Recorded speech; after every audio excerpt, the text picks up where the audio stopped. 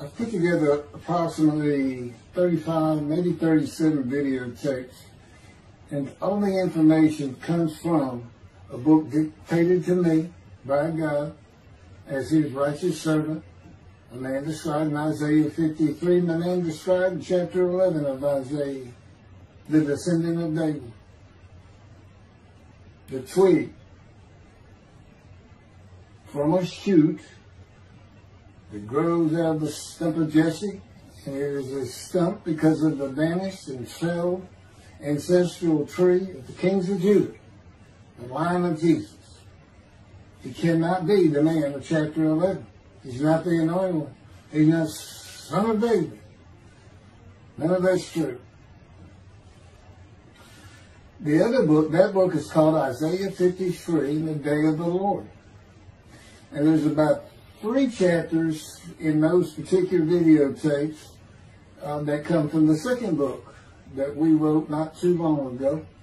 He dictated to me.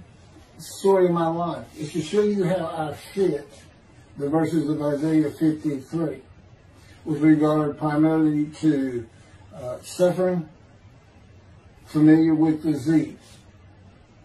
So that would be wounded, and as it turns out, cancer. But the other words that you find in Isaiah 53, punishment, maltreatment, crushing, bruising, chastisement. Okay, that is all in God's power. That's all in God's power, all those words. But the books are unpublished, shunned and despised, the kind of afflicted by God, plagued. Nobody understands it. This is so different than the Judaism the Jewish people have been taught. This Messianic era that will never occur. And we know it's not going to occur now once you believe who I am and how you cannot. After the mountain of evidence I have presented that is in those books, just as Moses today would have to say, well, look, I wrote Leviticus. You think I just came up with that? You think I just came up with all this information? That I know how God speaks through an angel and who that angel is? Moses walks by a burning bush that's not consumed. The angel of the Lord's in the bush and God speaks. I'm the one who explained that to you. I shouldn't have to go any further than that. The God says the rabbis, the shepherds, they never listen to my prophet. They think they know everything. Well, I'm going to keep showing that they don't. This is primarily for the people who listen to them and not them. I don't expect them to ever respond. Because by responding, they have to say they've been wrong. Or that's just not what we believe. And so they won't change. The bottom line is they make money on it. That's the bottom line. God had me watch a video of Toby Singer just for this one purpose I'm about to tell you. He said, watch him raise his hand. He raises his hand to do his hair or rub his nose or something. And there's this big, fat gold watch. And this is how you know this is the God of old. He said, look at that. Look at that. I said, well, he does. He's dial. His skin dial, silver dial. It might be a silver watch. He said, that's no silver watch. That's just a big, fat gold watch for everyone to see. And he makes his money on Isaiah 53. The guy said, at least that's how he really got going. I don't know. I know he has a radio show. But remember, I'm in the fire of refinement. Everything God does with me is to draw emotions because I'm going to be emotionless once I get to Israel, for the most part. He'll let me feel what he wants me to feel. But nobody can get under my skin. You can't bother me. Even if I seem like I'm mad, it doesn't carry over to my insides. And I don't think about it any more than while I'm, as they would say today, on a rant, getting on somebody. But, I bring his reckoning. I laugh. I tell him, you know what I am, don't you, guys? He said, I know you're a lot, man. I said, no, I'm the reckoning. And I am the reckoning. That's what I am. You laugh. Holy Spirit, man. I said, yeah. I said, you know, righteous servant, David the shepherd, Elijah, prophet like Moses. You know, I like wrath. What's his name? Wrath. What does he do? He brings a reckoning. But anyway, I'm going to go through these early years of mine before God spoke to me. It's chapters 1 through 6. Chapter 7 is God speaks to an atheist, and I've already videotaped that. Walking with God, and something on visions and visuals. So the first chapter, this is what he told me to write down birth and tragedy. I was born in Bryan College Station, Texas on February. This shit's in from the Holy Spirit, yes. I think you asked me before I started. Yes. Oh, this is only for the people who come to believe in me. I don't expect anybody who's been viewing these materials and, you know, nobody's really subscribing, a handful, to be believed. Again, I can't imagine. I don't know what you people want. I don't know who you think's going to come to do something different. How are you going to know who David is? I mean, according to Judaism, there is no description of him. How are you going to know who he is? All this being presented, and I know Jewish people have seen it, only 60% of the views are coming from the United States. Now, I don't know that means 40% is coming from Israel. Probably not. You got Canada, that's be a big follower on my WordPress site. And really just all the countries of the world at one time or another have looked at some of this information as I wrote my blog, and the blogs became chapters. But I'm assuming some Jews have heard of what some man is saying he is Moshiach, and they're watching. Well, this is for those who come to believe. The people who want to be the witnesses, the many made righteous. By my knowledge, by the things I can tell you that God would have me say to you. So, you know, this might be bored to tears with others, but it does show suffering, pain, and emotional pain, my background, and just who I am. Not just some kook out here. You know, people say, well, he's hearing voices. Listen, as a lawyer, I ain't even do criminal law. I've seen some of these people who hear voices.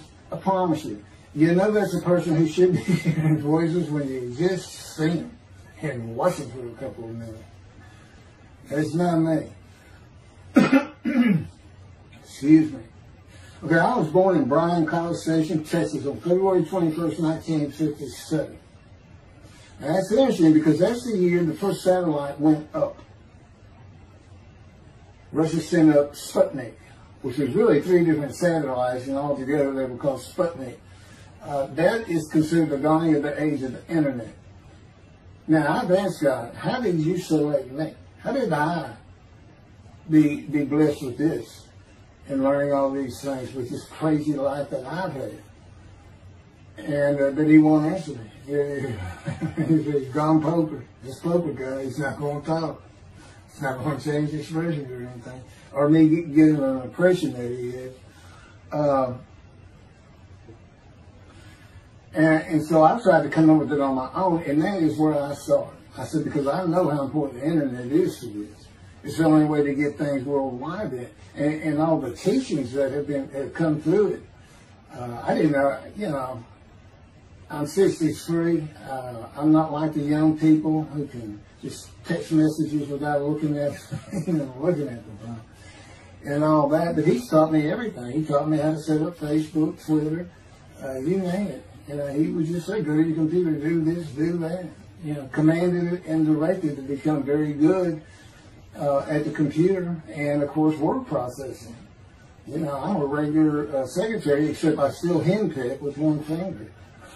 I used to. But God says that's to show you I have perfect use of this disfigured right arm. It just doesn't have muscle in it, and my shoulder's short. Anyway, I was born in Bryan College, and that's what Texas A&M University is. And my dad was attending Texas A&M when I was born. I graduated from there 22 years later, which is a story in and of itself. So I was born premature in the 7th month of my mom's pregnancy. I was born in February, and there were many complications. My parents were told I would not make it through the night, and they should just take me home. Mind you, this is 63 years ago. The biggest problem was that my insides had not fully formed, and it was impossible for me to take milk. Mammy, my great-grandmother, told my parents, boil rice. Feed him the rice water. It's got all kinds of nutrients and minerals in it. Dad says he threw out a mountain of rice those first few months. And it would not be my last encounter with death. So my dad graduated, and we moved to Metairie, Louisiana. And his first job is an oil and gas geologist. He looks for oil and tries to sell deals to people who can raise money to drill. He gets money up front and a percentage of production once they get their money back. That's what he's done his whole life. And I became, as a lawyer, I became board certified specialist in oil, gas, and mineral law because I had found it so interesting. As a young boy, I became interested. But he rarely had time for it. The other part, I said, okay, well, I was born with the dawning of the internet, so he's got a selection process for 57. And I come from a dysfunctional family. Lots of drinkers, lots of fighters.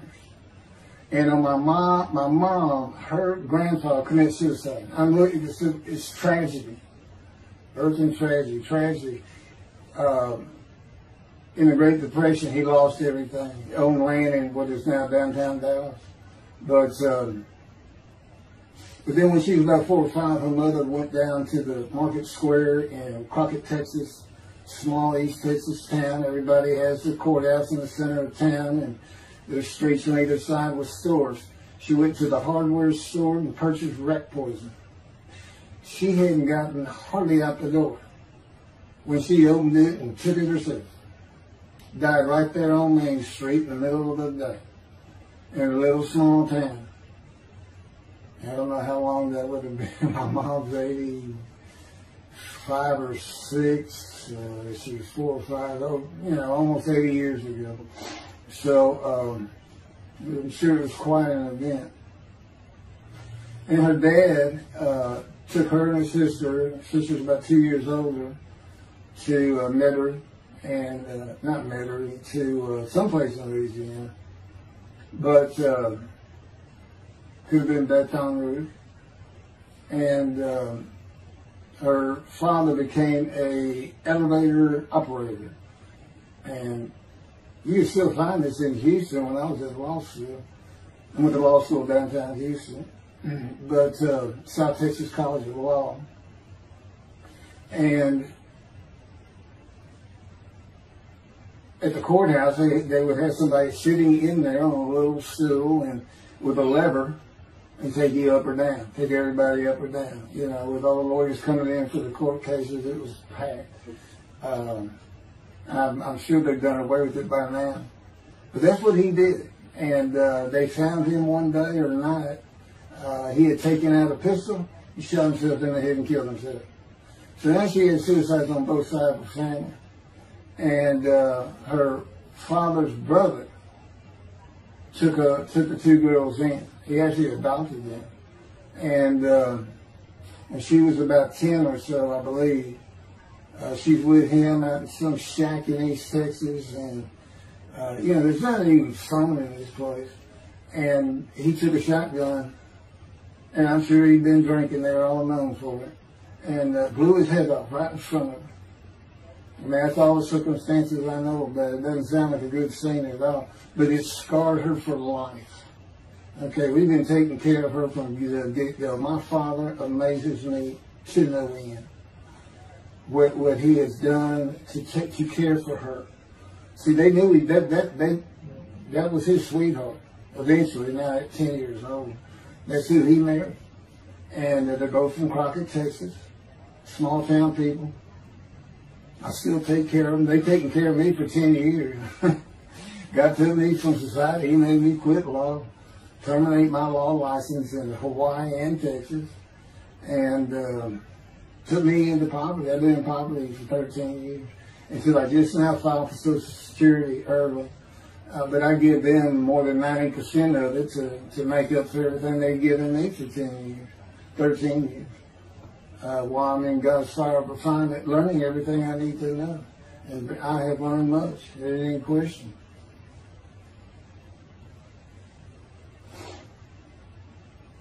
So anyway, there's 3 suicides. There's 4 suicides right there. So it's a family of tragedy. You know, it's a tragedy of losing your entire family in the Holocaust, and you're the only one left. It's not like that. But God says, I just got things as close as I could. He says, I touched you in the womb to deceive you, really for just one reason. Well, 2 reasons. One, it makes you identifiable, but it was so people would pick on you. I wanted people picking on you because that's what happens to young Jewish boys. Just for being Jewish, just for having a disfigurement. People will pick on you. I told him since, I don't even really recall many people saying anything to me. He said, that's because you look like you crawl all over them. They did. And I did. I was always just say something, anything. It's just the way I was just angry inside. And God's taken all that away. But I can still go on a good rant. But, and then my mother in the 60s, young people may not know this, that's when, you know, the Woodstock and marijuana, LSD, everything started getting big. And at the same time, doctors were just handing out pills left and right. Valiums, painkillers, Percocets, you know, just asking for it. They were writing scripts. And I know today they put a lockdown on that, but she got heavy into it and drunk all the time. I had to come from school and stay with her, and she became such a different animal, a different person when she drank. She became a little girl. You know, and having your mom act like that and slobbering and, you know, going there to be Valium dripping out of her mouth with bottled booze by her. So it was an ugly scene. And so I came from a dysfunctional family, so I think God wanted that. And He's there with me from my first year to make sure that I live a life of suffering. He orchestrated many of my wounds. And He's taken me back in vision to see these things. And His visions, one thing you don't pick up in the Bible, when I say Bible, I'm talking about the Jewish Bible, the Hebrew Bible, that's not, unless I say otherwise. Which is like when God says, my peoples. If He just says my peoples, He's talking about the Jewish people, the chosen. I mean, He may say the peoples of Moab, or just by the context, you know, He's referring to another group. But that comes up all the time. So to add to that, she tried to kill herself a few times. And when I was 10, my dad was at a Texas A&M game in Dallas. And I know it was 1967, so I was 10 years old. Because I'm very familiar with that particular game. It was against Bear Bryant and Alabama Crimson Tide. And he had coached at Texas A&M. So as you can tell, me and my dad are big Aggie fans and football fans. But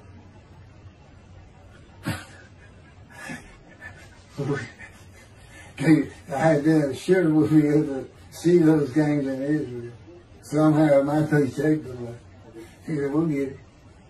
That's the Holy Spirit. We'll get it. He's so funny. I don't know where my sister and brother were, but I heard some noise and I went down about 1 or 2 in the morning, and our stairs curved, and there was a little bay window cut out, and I looked down out into the living room, and she's laying newspapers on it. And I just sat there watching. I didn't know what to do. And she got down that paper and took out a butcher knife, not a razor blade, a butcher knife, and opened her wrist up. And this happened again years later when I was in high school. She opened her elbow up, and that was god awful. I don't know. But before she bled out, my dad opened that door. I sometimes think she knew he was going to be there soon, would probably save her. But it didn't look good, and I hated myself for not doing something. Maybe that's why I was so angry. Anyway, because I didn't do anything, I just sat there. I couldn't move. I don't know. I don't even know what I was really thinking, really. But I can't, what it did is it told me how much her uncle blowing his head off must have done to her. That must have really hit you. I had nightmares my whole life. But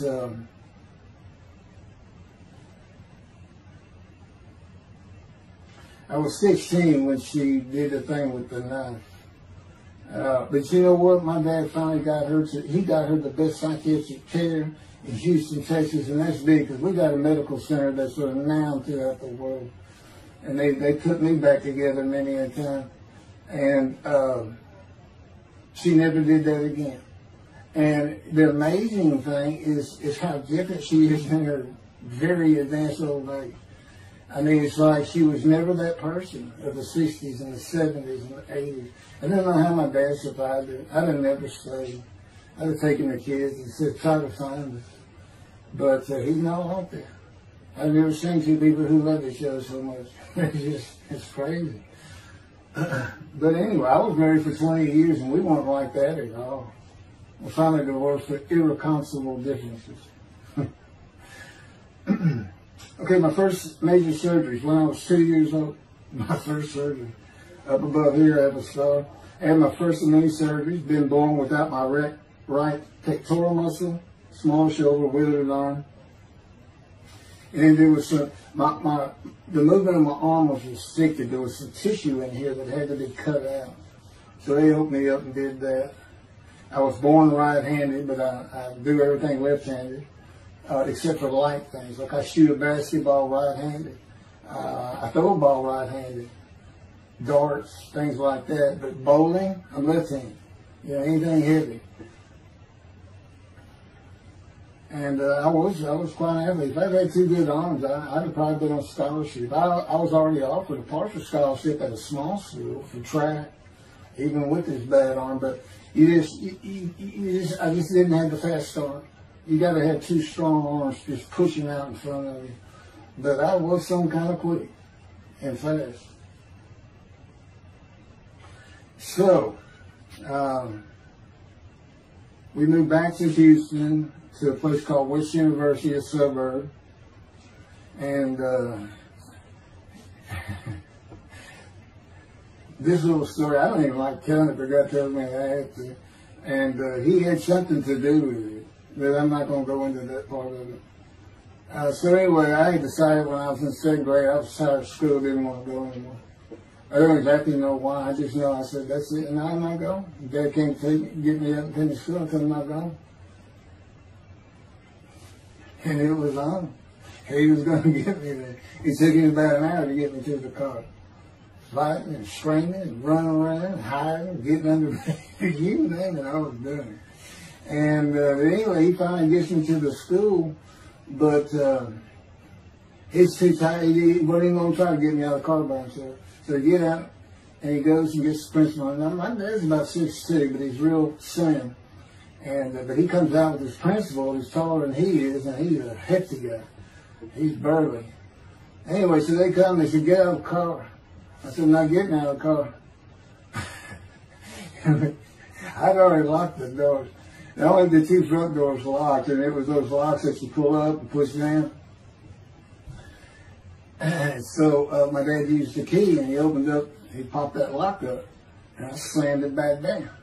Said, I'm not going to school, I told you. He throws the key, they start throwing the keys at one another over the roof. The principal was trying the same thing, and I'm slamming his door, I'm leaping across the car. Man, I don't know how long I went, but they finally, you know, in 5 minutes maybe, seemed like an eternity. I was terrorized, that's the way I looked at it. Anyway, the principal got it open. And I saw that door open, and I got back on the far other side of it, by the steering wheel with my back against the back door. I curled up like a ball, had my knees on my chest. And he reached in to get me, and I unleashed on him, kicking him in the face with everything I had. It broke his glasses, and his orbital bone got shattered. So, yeah, That wasn't my first principal either. There's another one. So, but anyway, so they carried me in, and it was very embarrassing, just crying. But again, funny thing, nobody, because I stayed with this same group for 9 years, going to West University and the junior high there that you go to. Nobody ever said anything to me about it. And I knew some of those kids that were in that class.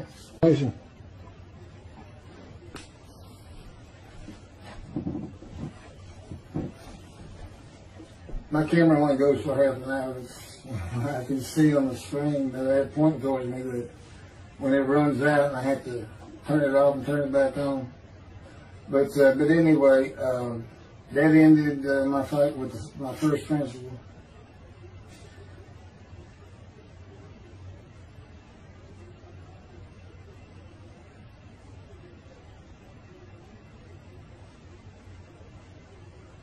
Yeah, here it is right here. I just got to help me put these together. In the 10th grade, the principal of the school told me to cut my hair. You know, I had long, blonde, wavy hair, well past my shoulders. Again, this is, I graduated high school in '76, and this is in junior high, so it's in the early '70s, but it felt like the '60s still. And I kept in a ponytail. It was neat. It was a school-wide policy. I think I was one of the last people to cut his hair. I was hiding all the time. I was always on the alert for the teachers that would turn me in. But I went and got it cut. I told the barber right at my collar. Sat there in the chair, cut it right at my collar as I was instructed to do. And then I was commanded to return to the principal's office.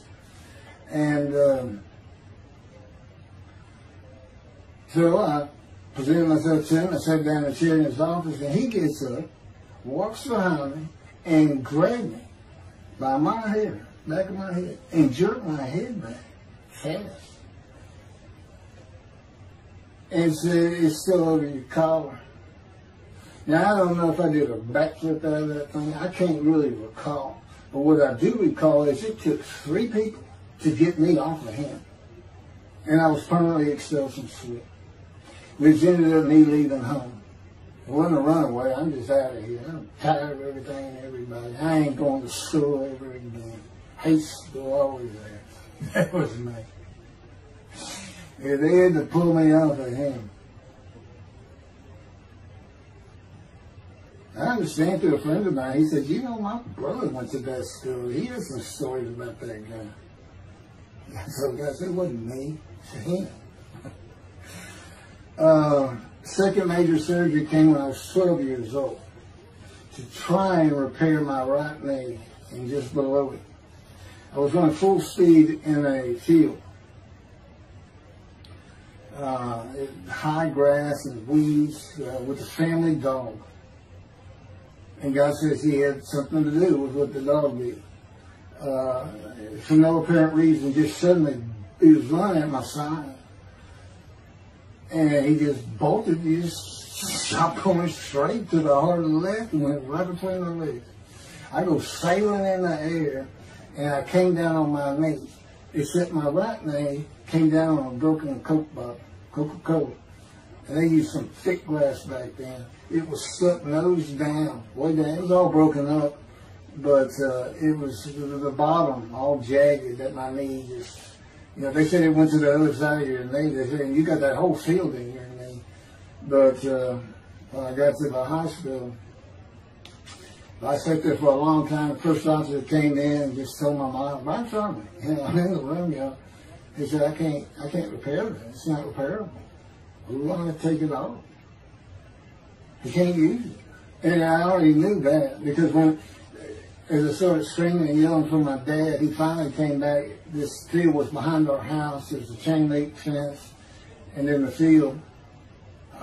And, you know, my dad finally heard me. He got over, he saw the blood, and so all of a sudden he's scared to death. I'm going into shock. And he got me to put my arm around his neck, and he said, "Can you walk on it?" And I tried, and it just collapsed. It was useless. It was, you know, it was awful. And then I had to climb over that fence. And my mom was going crazy and screaming and crying. And he had to go take care of her. I'm sitting in his bathroom, my leg all opens up, and I'm just getting sicker and sicker, nauseated, scared. I was a cripple. And but anyway, they get me down to the hospital. And just, like I said, first doctor, just like, we don't know what to do. And just right then, and God said he knew he was going to be there. This doctor walks by, and my mom recognized him. And she goes, Dr. Kane. And she runs out the door. Well, this is Dr. Kane. Her mammy that I mentioned earlier, in her old age, very old, maybe been in her 90s, I don't know, late 80s, but living with her sister, broke her hip. And this doctor repaired it. This is a long time ago, people. Repaired it, and she actually walked again with a walker. I remember. But that's who this doctor was. And she said, my son, they're going to take his leg out. You've got to come look at it. And this Dr. King actually became the medical doctor for the Houston Oilers. He repaired many in me before and after me. I guess that's what he specialized in. But he was at the hospital just to do rounds. He wasn't dressed for surgery or anything. But he came in that room, and I mean, he was livid when he looked at my knee and knew how I'd been there for like 5 hours at this time. And he just started barking orders about getting me prepped for surgery, and he takes off to go get prepped. And they literally ran me down to surgery in Montgomery. I mean, they were trying. This kind of fear he put in everybody. Anyway, I was in the hospital for weeks, and I woke up with my leg. I was glad of that. They had a cast from my hip to my ankle. And he told me, when I finally was being released, he said, if you put any weight on that leg, you'll never walk again. So, I can't remember, 6 weeks. I don't know how long it was that I had that cast on.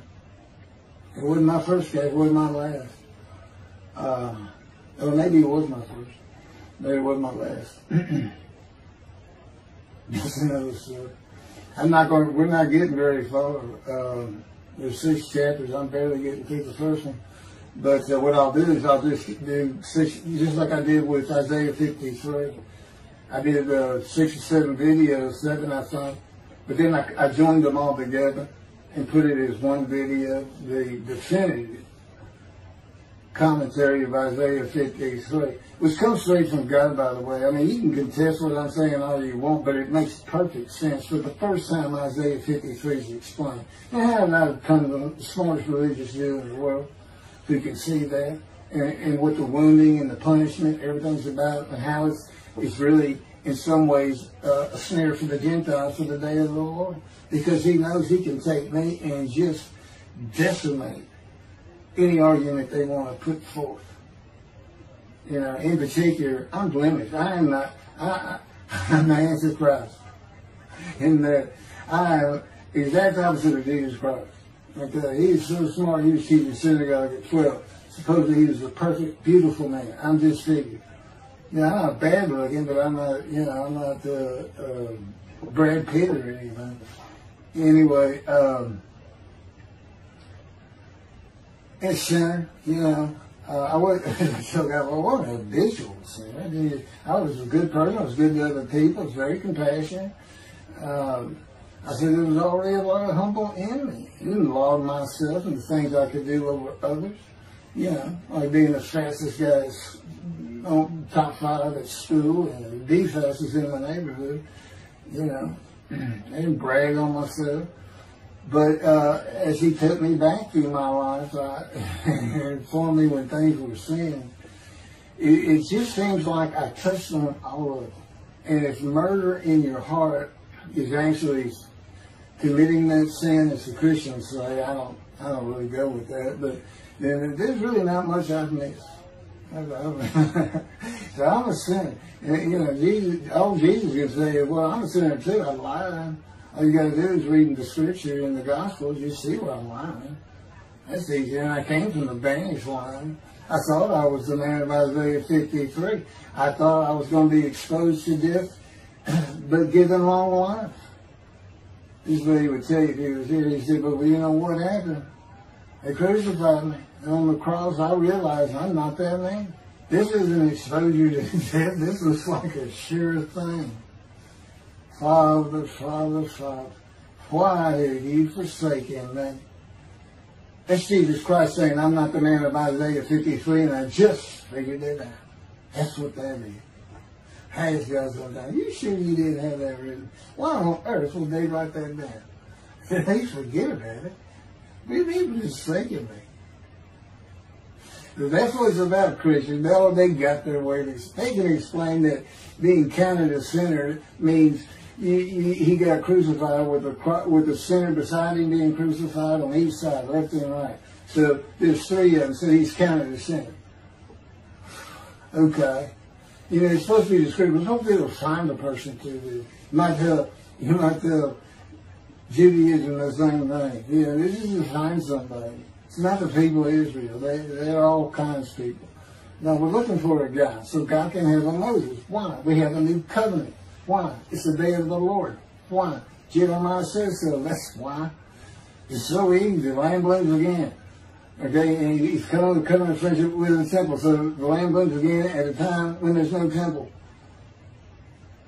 Jerusalem's going to be rebuilt. It's a metropolitan today. This is no Jerusalem of antiquity. The old city might be too big.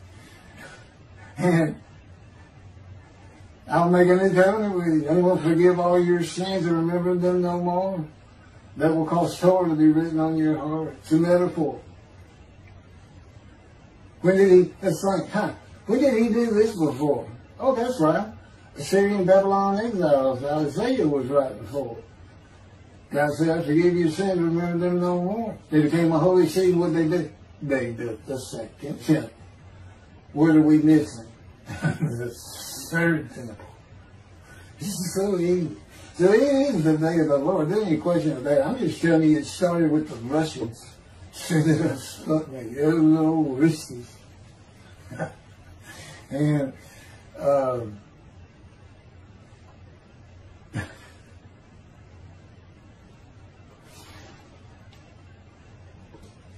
he's bringing the covenant, but he's got to have a Moses. He's sent a prophet like Moses. So he was saying, it's Joshua. No, it's not.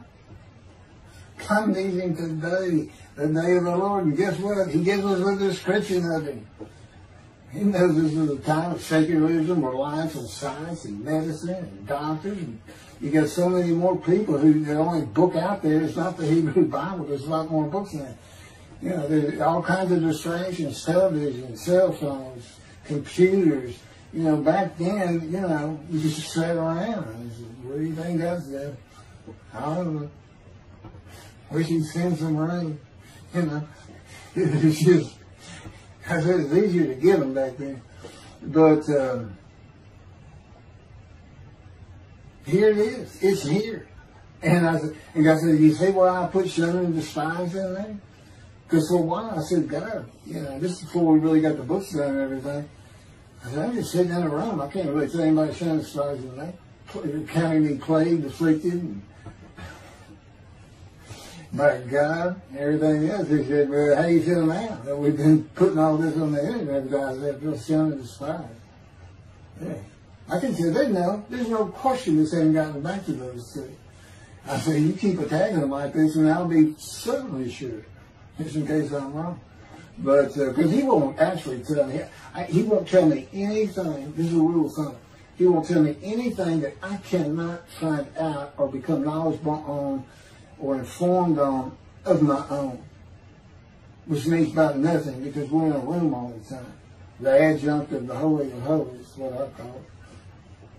I live in the Holy. I'm like the priest who can, the only person who could go into the Holy of Holies was the high priest. And that's what I'm like. As a matter of fact, God had me write down, just as he had David write down, a new Psalm 151, where God said, it's on a video, where God is speaking.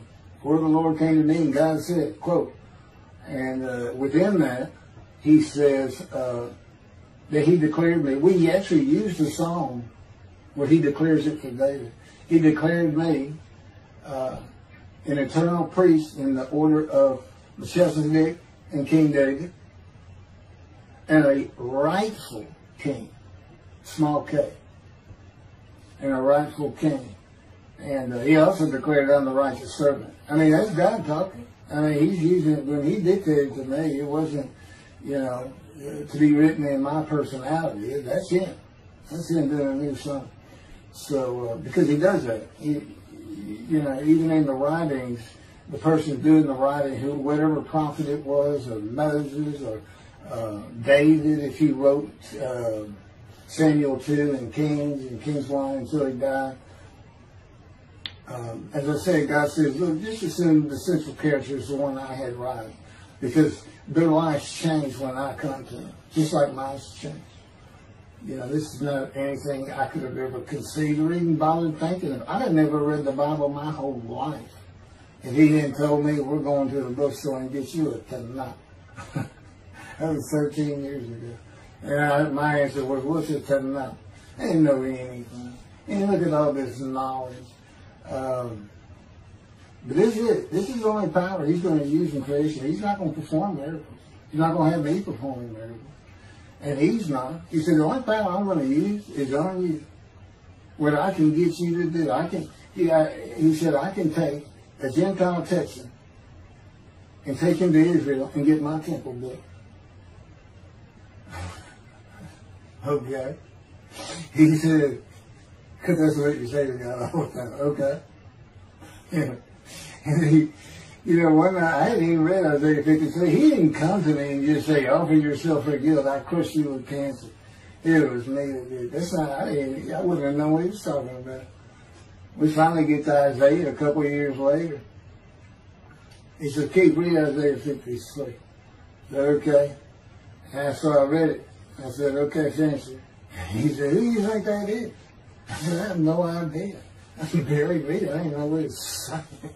I said, I think these two verses ought to be up here. I said, you sure nobody messed with this thing?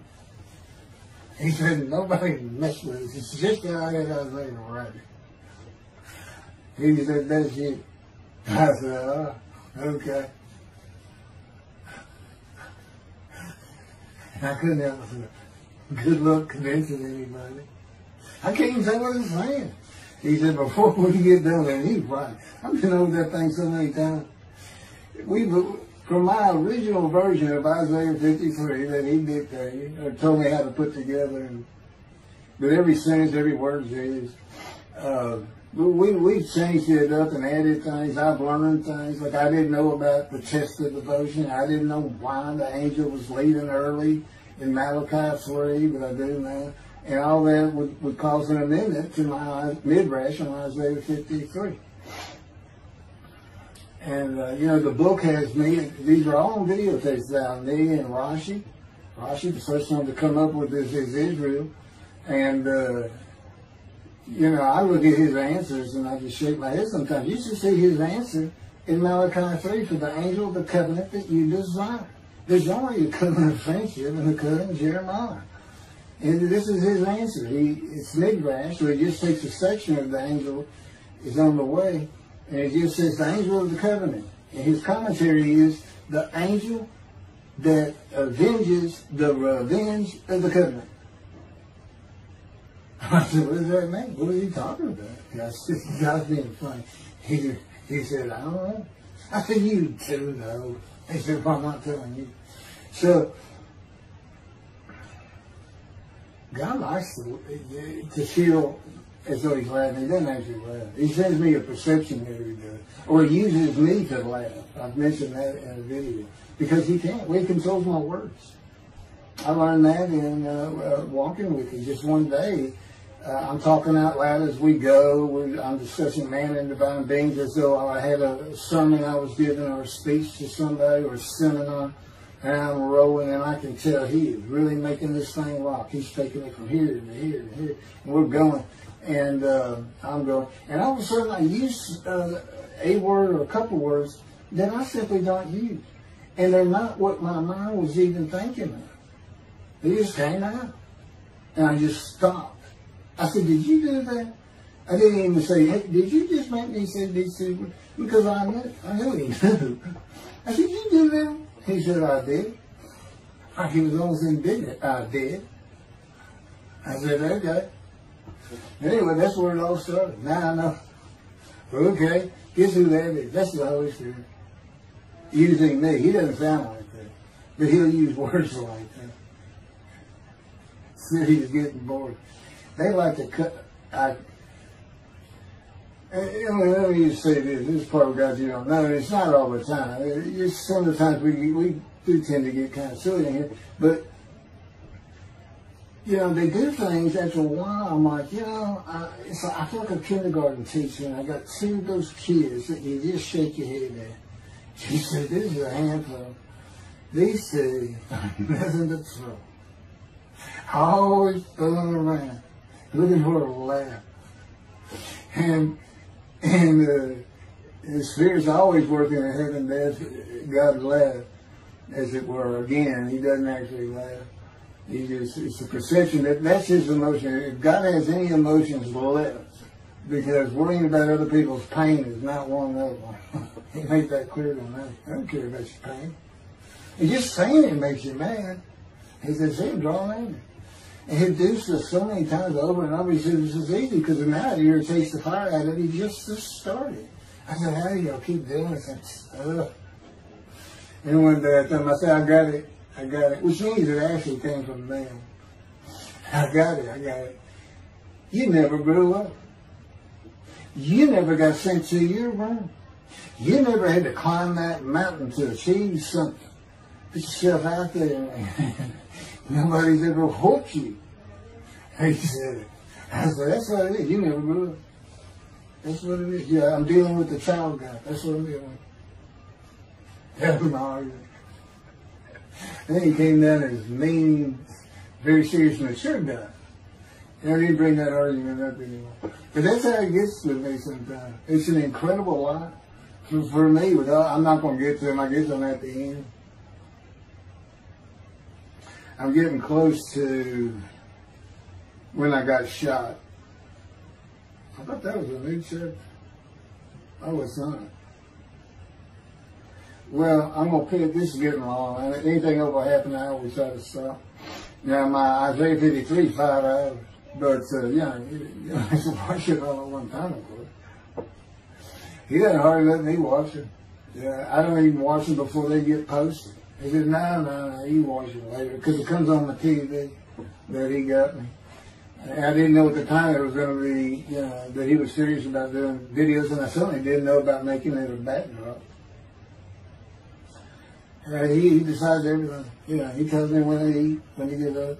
I don't sleep hardly at all, 2 or 3 hours a night, and sometimes less, and take a half hour nap sometimes. But I found out I feel fresh. You know, I don't need that much sleep. He said, well, you're not really doing anything. Why do you need a lot of sleep? And see, that used to make me mad. Now I just laugh at it. Thank you very much for listening. I'll pick this back up on another video, and eventually I'll put these first 6 chapters, just like I did Isaiah 53, because it's a book that he dictated to me. I can't get it published. I'm going to put it on YouTube. That's why I'm reading it. And as I said, if you don't want to listen to it, don't listen to it. But the information that's in these books and in those videos is, that's my proof. And quite frankly, God says, if that's not enough for them, well, that's just too bad. Utter destruction is what they end up getting. They better learn how to listen to the prophet. See, it's no different than the people back then. You'll say, well, why didn't they listen to Isaiah? Well, why didn't they listen to Ezekiel? Why didn't they? They laughed at Ezekiel. That's what Rashi says in his commentary. I didn't know it was laughing at him, but just ignored him. Yeah, everybody thinks they know. But in any event, I do know there's one chapter we haven't put in there, and that is recognizing a prophet in a town. It says Moses vouched for Joshua, so he didn't have to be tested. Now, the problem with all that is, and I think why about hadn't had to put it on video, is that they're looking for a seer, somebody who can see the future. But see, that's antiquity. I mean, that's not what you're looking for today. Moses wasn't a seer. And none of the prophets were seers. They just wrote down what God told them to write down. God's the prophet. Is the one making prophecy. And what he does, he doesn't actually just quote see the future. He walks it through. He says, okay, right here is when they're going to send up the satellite. This is where humanity will be at that time. He can walk it through in his mind. As I mentioned, his eyes, he doesn't have them. It's just his absolute knowledge of all things. He can form a picture of this room. Me, it's in here. He knows every atom of my body. And he just, it's like he does a vision for himself, a visualization. That's what I call when they put pictures in my mind. He says, and he puts it into the spirit's mind. And they're both within me. You know, the big cloud that just came down. If you're sitting in a room with me, it envelops you. But it engulfs me, it goes through me. My little spirit cloud becomes part of the big cloud. That's why God is in his spirit. Here's the elements of spirit, here's the elements of God's presence, his mind. Two clouds, they just come together, they can be together. Okay, God's still one. He created the other cloud. And then in this room, filled with them, my little spirit is like a little cloud that just came in and part of it. That's who I am. That's a man of divine being. Okay? No, it's like nobody's really expecting it. Well, maybe it's because you didn't know these things. And now they want, I get to see them shunned. Shun means I'm not looking at that. It sounds like a coup. We by faith, by the fundamental principles of Fam Bam from the Talmud, from his diagnosis of the Talmud. Why don't you leave your own? Why don't you throw the Talmud out and learn some new stuff? Why don't you get out of antiquity? Every religion has an end times like that. Every religion ends up with utopia for its people. Everybody. Well, don't be like everybody. You're the Jews. Put it out. Let's get practical. Let's let God in our midst again, in a man like he was in Moses. Let's point at him and tell the Christians that is the man of Isaiah 53. Here's what it's about. God says he's coming back. He told us, we're not waiting on him like you. He said when he was coming back, he false prophesied 5 times. He ain't coming back. He wasn't who he thought he was. He told us on the cross. I'm not the man of Isaiah 53. He tells us. What else was he doing? Why did you say me? I'm about to die. What do you think he's talking about? What do you think he's thinking about? You're not supposed to die. He thinks he's the man of Isaiah 53. So do they. Which is mind-boggling because I'm the man. And there's nothing about me that says Jesus Christ. Nothing. You should hear me cuss God. I cussed him trying to die. I begged for death 1,000 times. He said, it's not been 1,000 times. I said, it's been hundreds. He said, well, that's true. You have cursed me more than any man in the history of mankind. And he said, and you did it face to face. And I said, you shouldn't make me so mad.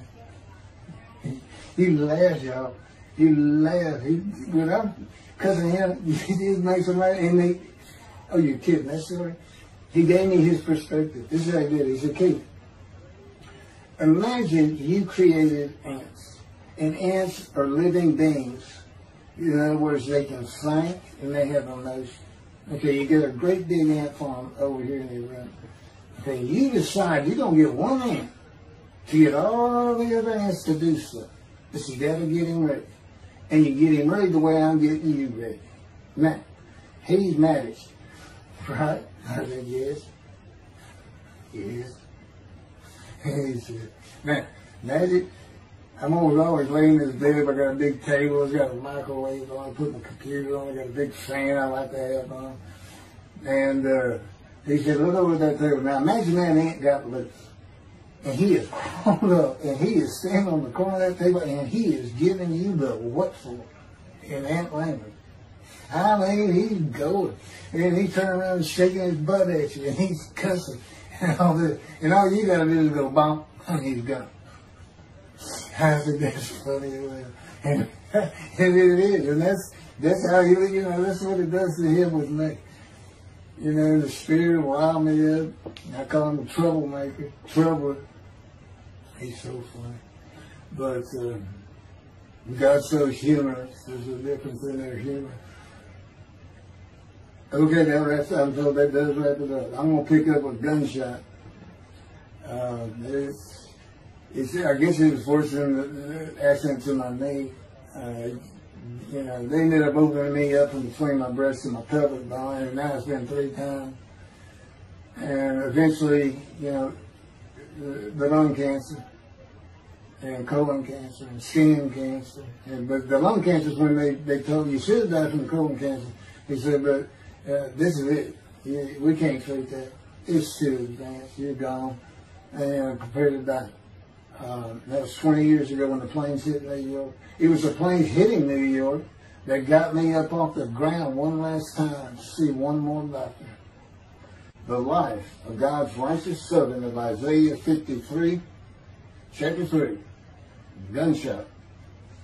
Shortly after I recovered from my knee injury, I moved to Fort Lauderdale, Florida. I was not happy about it at all.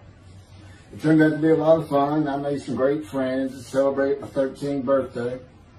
My only injury in Florida was having my front teeth shattered and knocked out, requiring cats, which was more of an ordeal than I would have imagined. We returned to West University in Houston after 2 years. My mom was not doing well at all, and it was getting close to her second suicide attempt. I was back with my old friends and did not have much supervision from home, and I failed 9th grade. I made my own decisions, and I rarely listened to others. After being set back a year at junior high school, I made a few new friends, which led to my next serious injury. My best friend was a Spanish Italian whose father was from Sicily.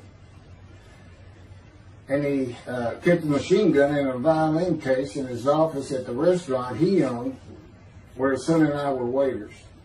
It was called the Godfather. My friend was the best pool player I've ever known or played with, an absolute natural. I will call him Antonio, but that's not his real name. Antonio's girlfriend was a Jewish girl. I will call her Rebecca, but that is not her real name. Antonio was a Catholic Christian. Rebecca did not practice Judaism, and Antonio did not go to church. I was a confirmed atheist, and we never talked about God or Jesus. Rebecca's father had foreclosed on a ranch about 8 hours from Houston outside of LaGrange, Texas, Fayette County. LaGrange was famous for the Chicken Ranch, which was an illegal brothel that operated from 1905 until 1973. The business served as the basis for the 1973 ZZ Top song, LaGrange, and the Broadway musical, The Best Little Whorehouse in Texas, as well as its 1982 film adaptation. T.J. Forney was known as the meanest sheriff in Texas. In the coming weeks, I would be interrogated by him outside of Shock Room 3 at Dental Hospital in Houston. This is an excerpt about him from an internet article. It was the most one-sided Texas battle since the Alamo, as 100 citizens watched disbelievingly in the dusty little town of LaGrange, their beefy sheriff, T.J. Forney, reached into a black 1975 Continental Mark IV and began to shake by his $300 suit Marvin Zimler, the star consumer crusader of Houston, Texas. That's from People, June 17. Next, the sheriff tore off Zimmer's blue-white toupee, waved it in the air, and then finally ground the rug under his cowboy boots. Behind Forney's fury was the fact that on Zimmer's last assignment in LaGrange 18 months before, he had filmed an expose, which resulted in the closing of a critical part of the local economy, the Chicken Ranch, a legendary body house. Antonio, Rebecca, and I first went up to the ranch in the summer of 1975. It was a small ranch house and small lakes with horses roaming around loosened pastures. We decided it'd be fun to try and catch one of those horses and go riding. The next time they went to the ranch house was in Rebecca's father's Mercedes-Benz. Two-door convertible Mercedes-Benz. I sat on the hood of that Benz with a lariat while she tore through fields trying to run down a horse for me to rope. The horses could turn too fast, and we never got close enough for me to rope one. What we could and did do on the next trip was bring guns. A 30-30 rifle, shotgun, and two 22 caliber pistols with holsters. As a backdrop, Antonio and Rebecca had broken up as boyfriend and girlfriend, and her attention had turned to me. I did not believe that caused any friction between Antonio and me, but it should have. It did not seem to be a source of animosity of Antonio towards me in any event. On October 5, 1975, we were all back at the ranch having a great time. Tony and I were shooting at cans with our pistols and practicing a quick draw from the holsters. We were standing shoulder to shoulder, about 3 feet apart, and he was a little forward of me. Rebecca came up behind us, between us, and said she wanted to shoot. Antonio passed his gun to her, and it fired when it was going by me. The bullet went on a straight line through my bladder, intestines, and colon from the front right and lodged in the back of my left buttock in my backside.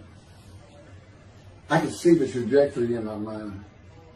I fell to the ground, and Antonio fell on top of me, rolling me over and over. I think he was looking for an exit of the bullet.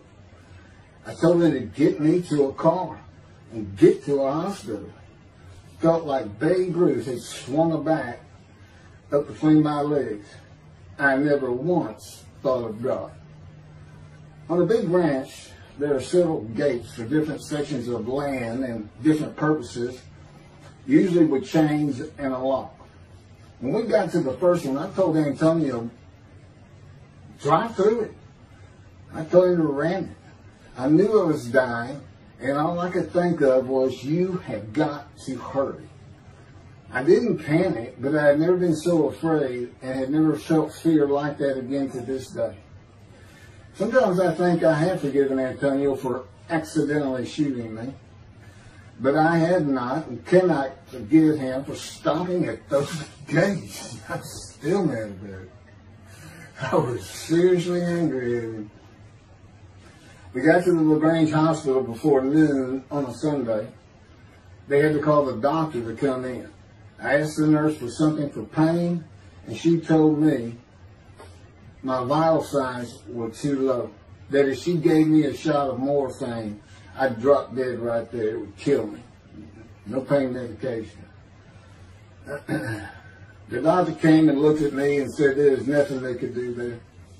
They told me they were getting an ambulance to take me to Houston, Bentab Hospital, where they operated on gunshot victims all weekend long and do to this day. It's a trauma hospital. Many young doctors from Baylor University, all around the state.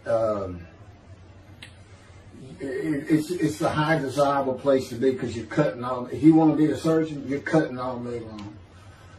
I knew one thing with the certainty. I could not pass out or fall asleep. If I did, I would not come back. In an ambulance, I talked to 2 fellas that were tending to me, as much as anything to stay awake. I asked them such things as what it was like to be married, graduate high school, have a career job, but my mind repeated over and over, you have got to hurry. We arrived at dusk. This happened before noon when I got shot, so now it's getting dark. When the ambulance opened, my brother jumped in to help. My mom was standing by the entrance to the shock rooms in her fur coat. She later told me that since Bentab was a public hospital, it might help if they thought we had money.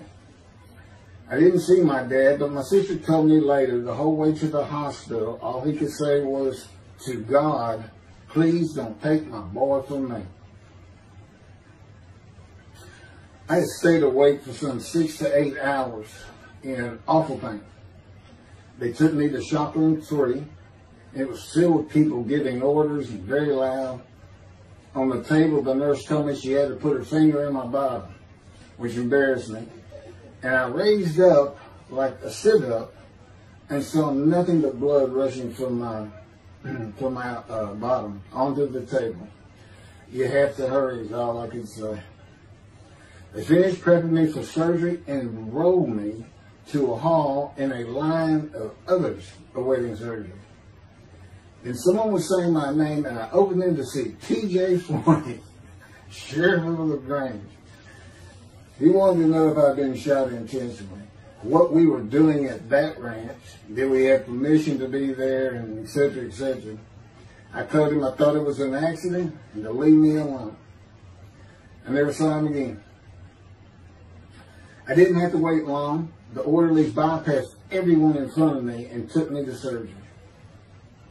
I awoke in a large room with about 10 beds on my side of the room and 10 beds on the other with other patients, and I could hear moaning and crying here and there. It took a few moments to remember what had happened and why I was in there. I fell back asleep, and when I awoke, my dad was telling me he would have me out of there into a private hospital as soon as possible.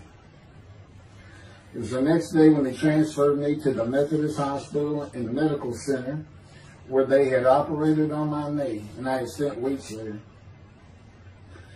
I had a hose with a bag coming from my bladder and a colostomy, an opening called the stoma, which is your intestine on the outside of your abdomen, with a bag over it for going to the bathroom.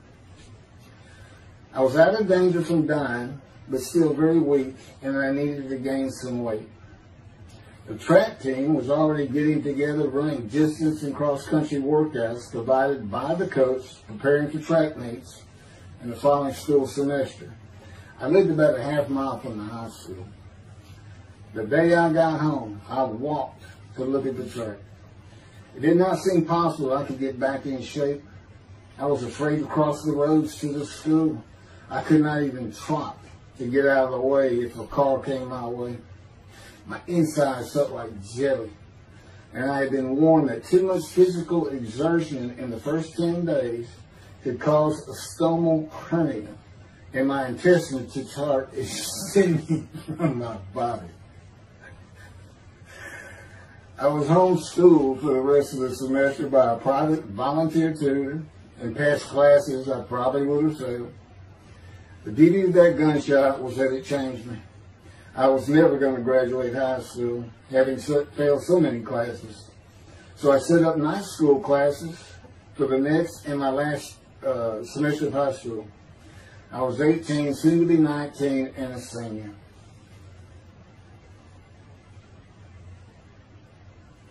Chapter 4, College and Law School.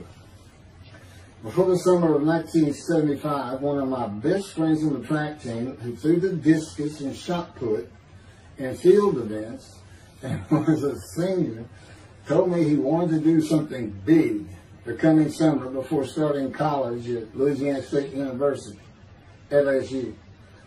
I was only a junior and I had no plans for the summer. He mentioned this to me, and I began thinking about how long it had been since I had been to Colorado.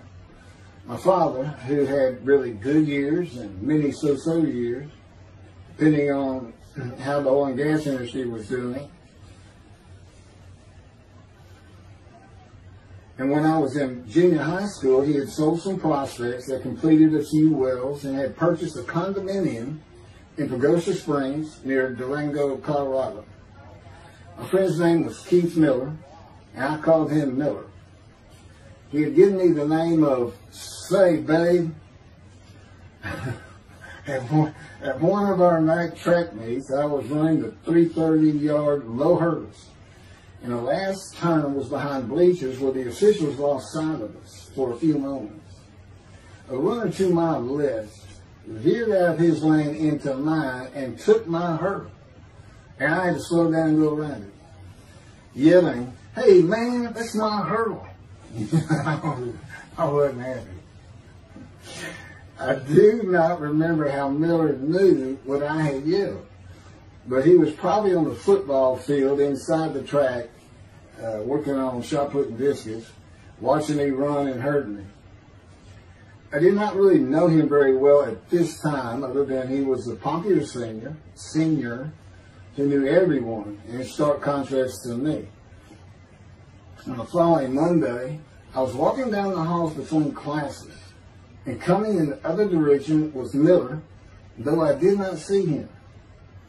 Then as he was passing me, in a loud voice, loud enough for everyone in the entire hall to hear, I hear, "Say, babe, that's my hurt."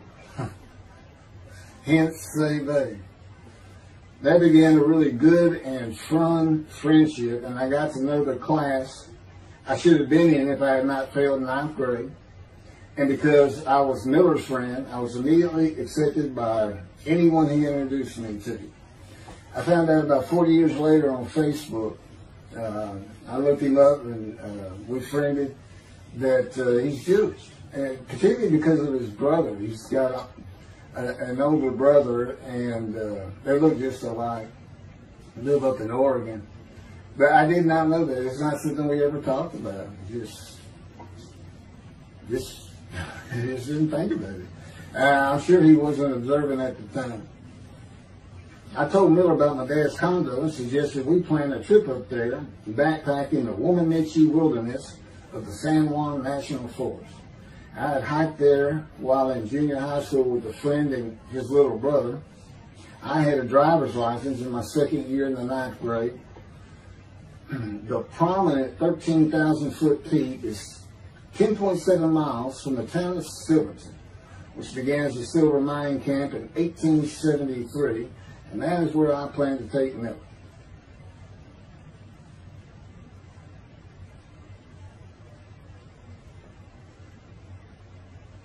So Miller and I take off. We use his car. As I said, he was getting ready to graduate, and his dad had bought him a Toyota. Can't remember the name of it now. My dad's condo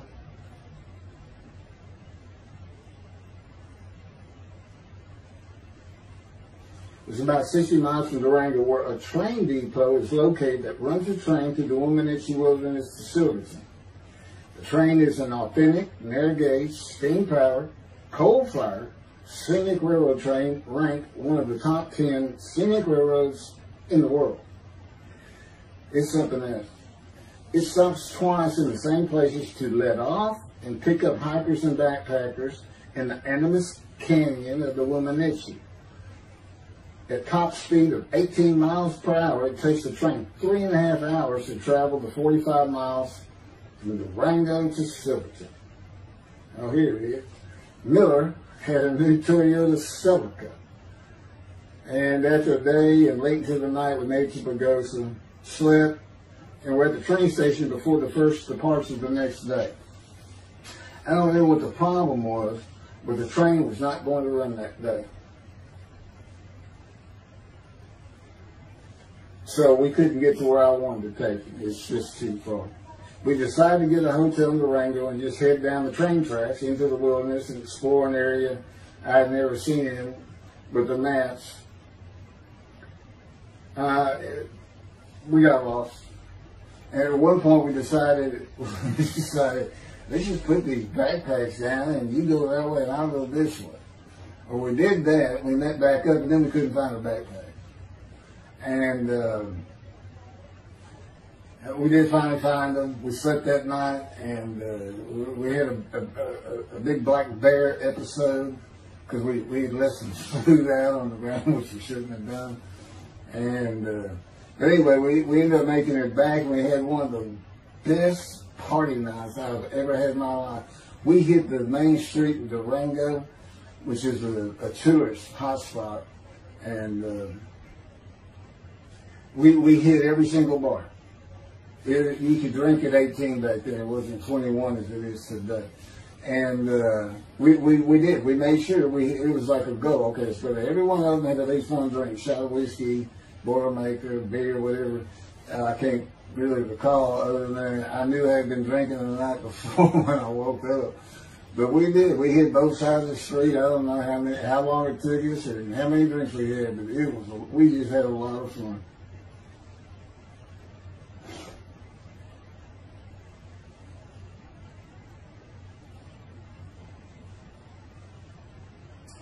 Okay, I'll be coming to chapter, I guess it's 4.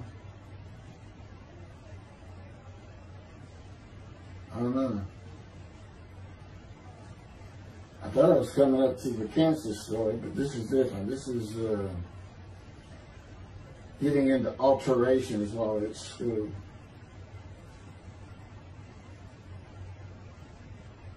So anyway, I was shot on October 5, 1975, and by early December, so it was October 5, and then in early December, they I had surgery again to put my intestines back together, which was, you know, it was dicey. You know, they kept telling me, we don't know if we can reattach. You know, there's people like Bob Hope lived his whole life with one of these stonal deals, and it's just a horrible thing. It was successful. They put it back together, and they removed my bladder tube. The girl next door, who I had never talked to other than to say hey or hello, and who also went to high school with me, had been coming over daily, and she agreed to be my girlfriend when I asked her a few months later. I did my night school and graduated last in my class, or close to it, of over 400 people. In late December, I began running with the track team. Now, I had surgery early December, and I already got out there with them, which was difficult. Pulling 2 tires on the cinder track, you know, there's a rope, 2 tires, and you put a harness around your waist. I had to put mine high up on my shoulder. On the cinder track for a lap and a half, 660 yards with 2-minute intervals, 6 times was the toughest. My speed and quickness was still there, but distance running and my endurance, it took quite a while to come back. In early February, just about 3 months after being shot, I won my first 120-yard high hurdles race at a track meet that was fast enough to qualify at the upcoming district track meet for the regional track meet. Winning at the regionals would place me in the state track meet. I was fast, but my disfigured right arm really held me back. Then my heart was broken, and I cried for the first time since I was a child, best I could remember. My coach, who really liked me, he understood the effort I had put in to get back in shape. Called me to his office, and I knew something was wrong. He told me I could no longer be on the track team. I had too many semesters of school to be eligible according to the eligibility rules. It was because I had failed ninth grade.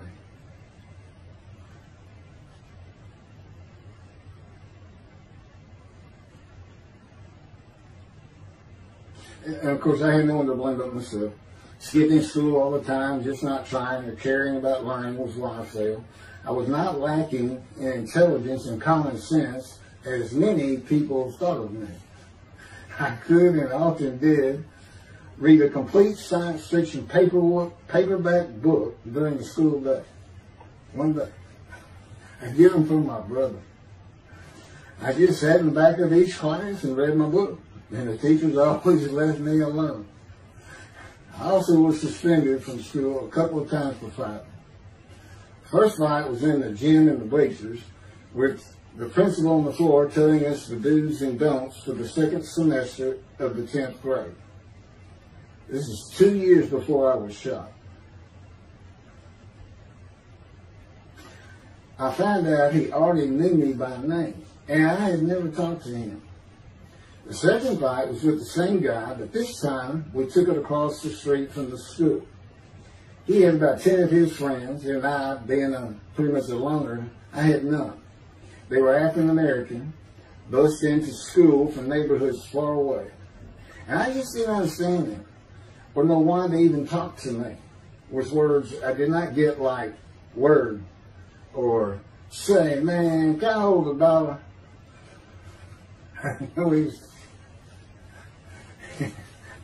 That is what started the fight in the bleachers. I hear from behind me, and one stood to my left, saying, man, can I hold a quarter? I turned around and just looked at him. And finally said, I did not have a quarter. Ordered with the principal, I undid my ponytail. Mind you, he's sitting right behind me, and I'm well aware of that. And I brushed my long blonde hair and then reached into my pocket for some chapstick for my lips. When I pulled my hand out with the chapstick, turned out I did have a quarter. And from behind me, I hear, "Say, man, you said you don't have no quarter." To which I replied, turning around, "I don't have a quarter for you." The next part is kind of hazy. But I do know I grabbed him by the front of his shirt and threw him down the bleachers onto the students sitting below me. That is when the principal yelled my name and told me to go to his office. The next day, the guy and his friends were waiting on me when I got to school, and we fought across the street. The principal had told me not to get into any more fights, and this is the fight I got suspended for. I remember being in, after my suspension, being in the men's room smoking a cigarette in a stall, and a group of African Americans came in, and they were talking about the fight. What I remember was hearing, "That white boy went Muhammad Ali on him." My favorite fighter. I even saw the Ali Foreman fight in Kinshasa live in Amsterdam in 1974. And some of my best friends in high school were African Americans, mostly on the track team where we could get to know one another. I still had run-ins with the general population of the African Americans, who everyone just called blacks back then. I never used the N-word and thought they would help themselves a lot if they stopped using it. Mostly I think they were angry at being bussed in from neighborhoods far away. In fairness to them, white kids did not seem to like me much either. So, yeah, I looked young even for my young age, and with my long hair, about 6 to 8 inches past my collar, I looked kind of girlish, and many people said that to me. One day a friend of mine told me what it was to him. You never smile and seem to be very angry, like if someone looks at you crossways, you're going to come after them, daring them to say something, like you want to fight. My next suspension for fighting began in middle shop, and it was all my fault. There's not a big deal with that.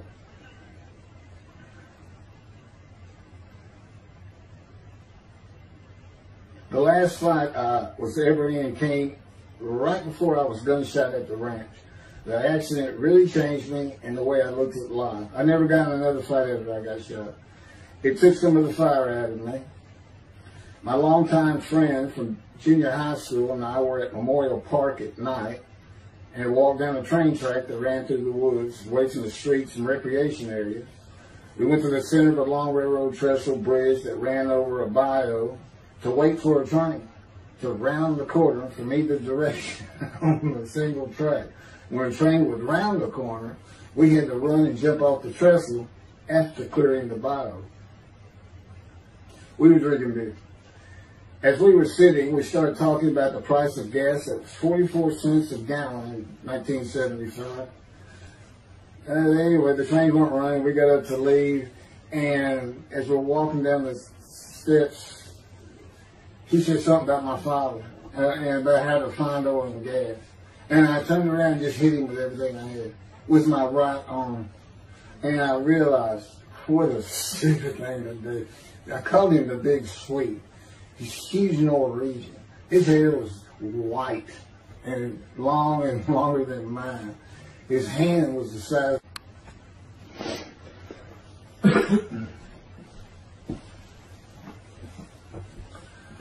And I had nowhere to run. That was a really dumb part of it. I mean, I couldn't move. I couldn't use my quickness. I couldn't box as I had with the fellow across the street. And he just took one of these things. He's very athletic. The coaches all wanted him on the high school team, but he didn't want to. Football team. And but anyway, he hit me just one time. That was the whole fight. It was just 2 hits. My measly hit with my right arm. I let it fast, and I hit him when I wanted to hit him. Well, I say that. I didn't even think about it. But he just about knocked me senseless. I mean, I saw red. And so So anyway, that was it for our friendship. We just, although after I got shot, he and I got back together a little bit, but by that time I had met Denise next door, and I wasn't going to be going out drinking beer at the festival anymore. I was going to get serious, and that's when I set up my night classes and everything. Her big sleeve.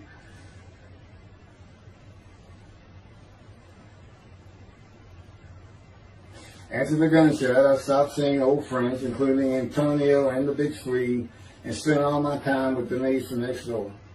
I knew I wanted to be someone who succeeded in life. My dad always told me when he was angry with me that with my smart mouth, I was never going to be anything but a ditch digger or a lawyer. While he said lawyer in a derogatory way, he got me to thinking I'd like to be a trial lawyer. I had to get into college first, and the only school I wanted to go to was Texas A&M University. Anyone who had ever known me would tell you that I was not even close enough to being smart enough to go to any college, much less Texas A&M. I would tell you I had never applied myself to the task of learning. Texas A&M denied my application.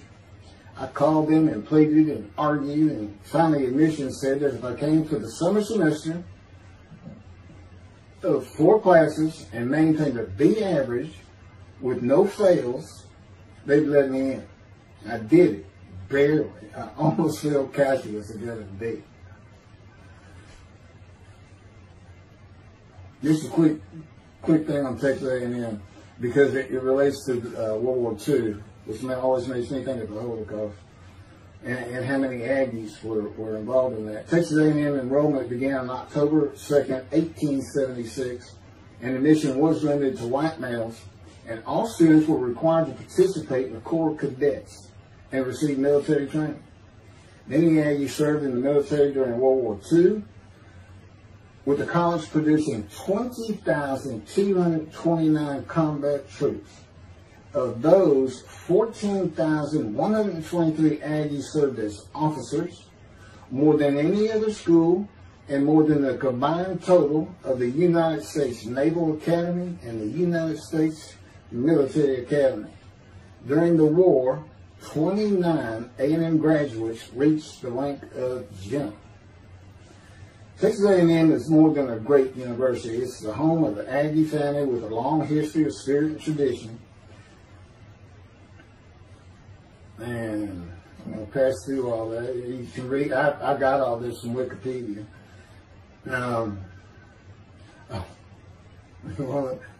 Like Notre Dame, it's a school full of tradition, especially notable at football games and in campus life, drinking beer at the Dixie Chicken.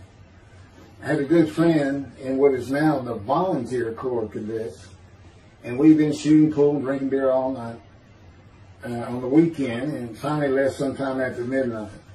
I walked my friend back to the quad, Corps Cadet Quad, a large open area where people could gather, surrounded on 4 sides by dorms for cadets only. And I dropped him off at his room. Before he shut the door, he looked at me, and not for the first time, said, "Want to race?" He's fast. We race many times. I said, yeah. Of course, we were pretty much, we've had a lot of beer. I said, yes. And he went to the end of the hall and took off at the other end of the hall. He was fast, but I was pulling away with just a few yards to go and hit the wall before I could stop and busted my chin open. Blood's pouring out everywhere, people opening doors. Look, that's what the little guy did to the taller guy. I also sprained my ankle. These are my injuries at Texas A&M. I also sprained an ankle so severely playing basketball with football players that I was in a cast for 6 weeks. Those were my only injuries in the 3 years of A&M.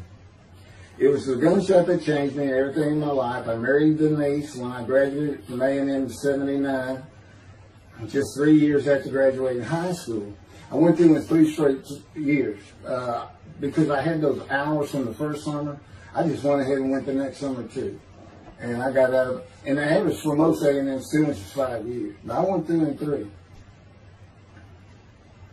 And of course that meant I never dropped a class, which also meant I had a low GPA, grade point average. And I didn't realize how important that was for admission to law school. I was denied admissions from every school across the nation I thought I could get into. I do not know how my dad knew about South Texas College of Law in downtown Houston, but he made some inquiries and found out the dean was a graduate of Texas A&M. And we're known for helping each other. We set up an appointment with the dean. I told him of my rather intense home life and wayward ways, and that the A&M had given me a chance to prove myself as a capable student. You know, he hemmed and hawed, looked around the ceiling, and gave me the same opportunity A&M had. 4 summer classes, D average, no fails. I did it. I was terrible with chemistry and math, but it turns out I had good reading and comprehension. It's probably from reading all those science fiction books in school. I graduated in '82, and I did great on the bar examination. Keith Ellis McCarty, attorney at law. Who would have believed it?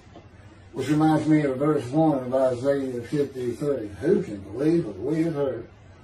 And that's what any of my friends would say about me getting out of law school. Much less what's happening today. You go find somebody that knew me in high school, they say, who? Oh, that can't be true. Get out of here. I know him. Forget about it. Chapter 5. 27-year headache. I'm going to pick up with that on another video. And then that'll be it. Some general comments. 5 and 6. I'm not sure what 6 is. Yeah, 27-year headache. I'll go ahead and mention God in one of these accidents. And I won't say anything about the dog who took a hard left between my legs. Just about severed my knee, my leg. I won't mention that. Or hitting the big Swede on the track. Unbeknownst to me, my arm just took off. I wouldn't have hit him with my right arm. There are things he has shown me. And getting gut shot. Yeah, I think I would have figured out, you know, you probably shouldn't be hanging out with this fellow anymore if you're going to be talking to his ex-girlfriend for another. Little things like that, he controls my perception. Little things like that in my life to make sure I am the man of Isaiah 53. If anybody thinks I'm going to back off saying that, they're wrong. I have been through too much. My whole life is dedicated to this time, the day of the Lord. As a matter of fact, you know, what about my day? I said, what about my day? Well, he said, well, first of all, God's speaking with you and living with you. Most people say that's pretty good. I said, yeah. But anyway, here's something he's promised me that he lets me check out all the time. And I'm going to put on the screen.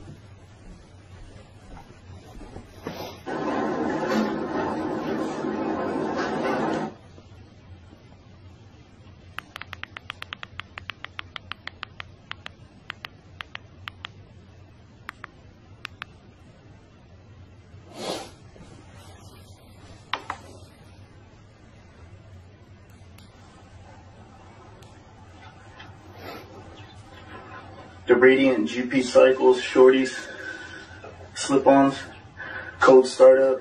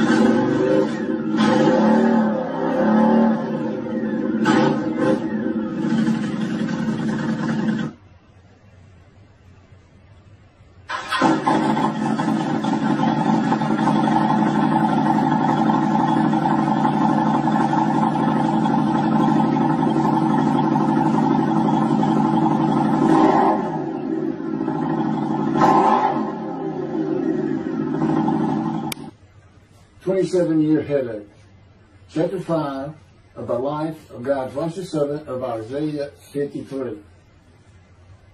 The same year I graduated from law school in 1982, my son Justin was born. In 1985, my daughter Brooke was born. And in 1988, my youngest child and daughter, Laura, was born. I was making good money, though I expected a lot more, in my first job with a law firm that specialized in collections. I also tried my first civil case, which, while working there, which was a nerve-wracking event, first trial. The first day I entered the courtroom, the judge asked me if I was a law clerk. I had a very youthful appearance, though I was 28 years old, not 20, common age for a law clerk. My youthful appearance in junior high school and high school with my long, wavy blonde hair I usually kept in a ponytail had way too many people tell me I looked like a girl. It is interesting, though, at least to me, not one person in my entire life has ever said anything about my disfigured arm. I must have looked like a girl who would beat on you if you did it. When I got mad, there was no hiding it. You could see it in my face and hear it in my words. When I was 28, Brooke was born. I tried my first civil case, and the bane of my existence on earth began. A never-ending headache that I generally thought to be associated with post-traumatic stress disorder. I had terrible nightmares from my youth, but now I seem to have begun grinding my teeth, causing the temporal mandibular joint, TMJ, to ache terribly during the day, and the whole side of my head, the muscular, I don't know what you call it, but underneath the skin of the skull, was always real tight, a tightening of the muscles. It was difficult to even talk to people at some points. For 27 years I had that headache.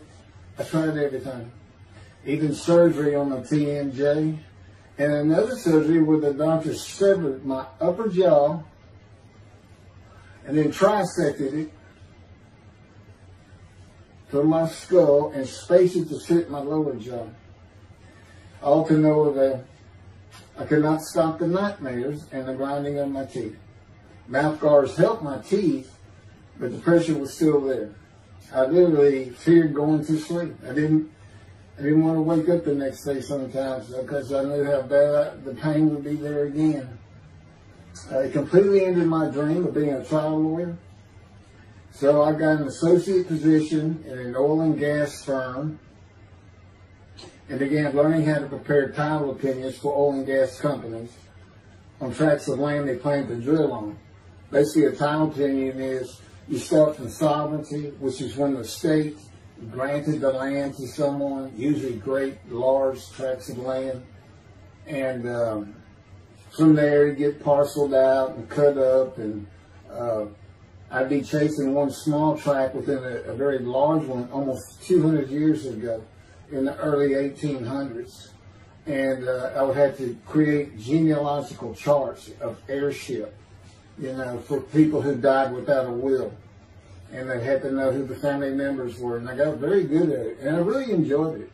I did a small towns throughout Texas and into their courthouses where they would keep all the records of every transaction, of every piece of land in the county. But anyway, there's an awful lot to it. I do go into it in some detail in the book, but I'm not going to for this video.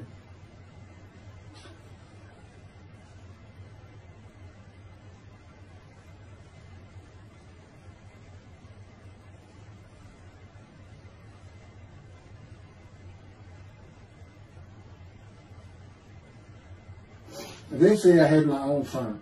It's just me. In my own office, and I was doing very well, though billing hours for title work is generally lower than other areas of the law, by the hour. But I had also been involved in multi-million-dollar sales of production between oil and gas companies, probated wills, prepared affidavits of heirship, worked with landmen to fix title defects, appellate work, including arguments before justices, plea bargaining in criminal cases for defendants, and anything else that came my way.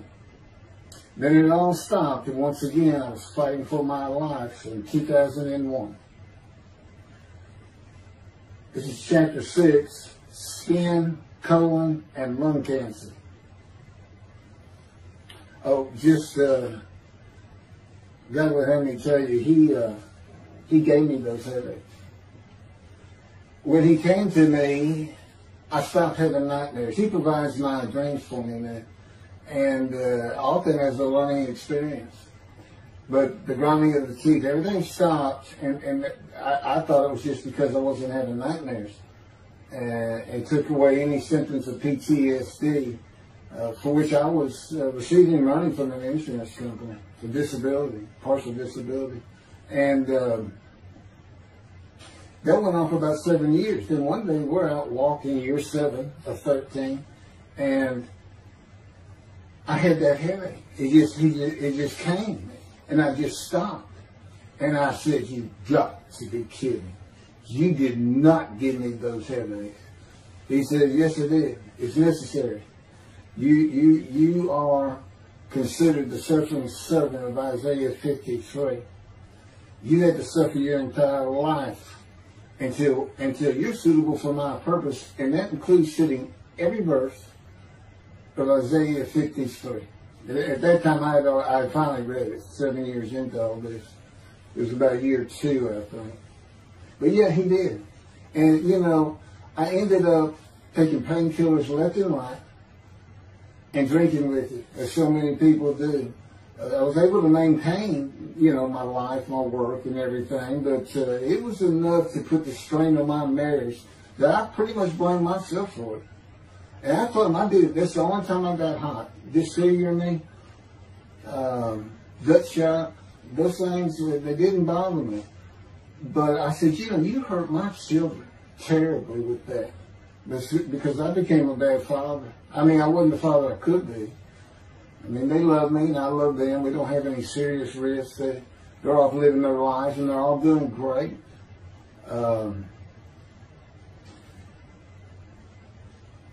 But if they consider themselves anything, they're Christians. And although I don't think any of them are overtly religious, or that they're in church every Sunday or anything like that, but you know, when I started going to the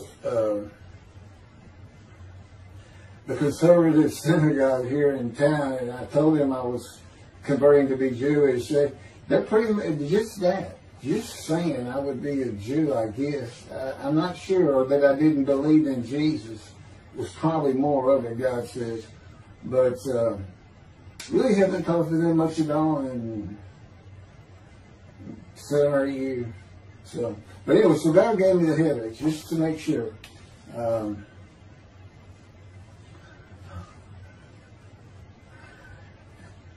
Anyway, I was married to Denise for 18 years, and we divorced in 1997 for irreconcilable differences. We agreed that she maintain custody of the children. The first to leave was Justin, and he came and lived with me. Then Brooke started getting in trouble, who is, as tough as she is beautiful. Her mom's very difficult to get along with. Justin was a lot like me at his age.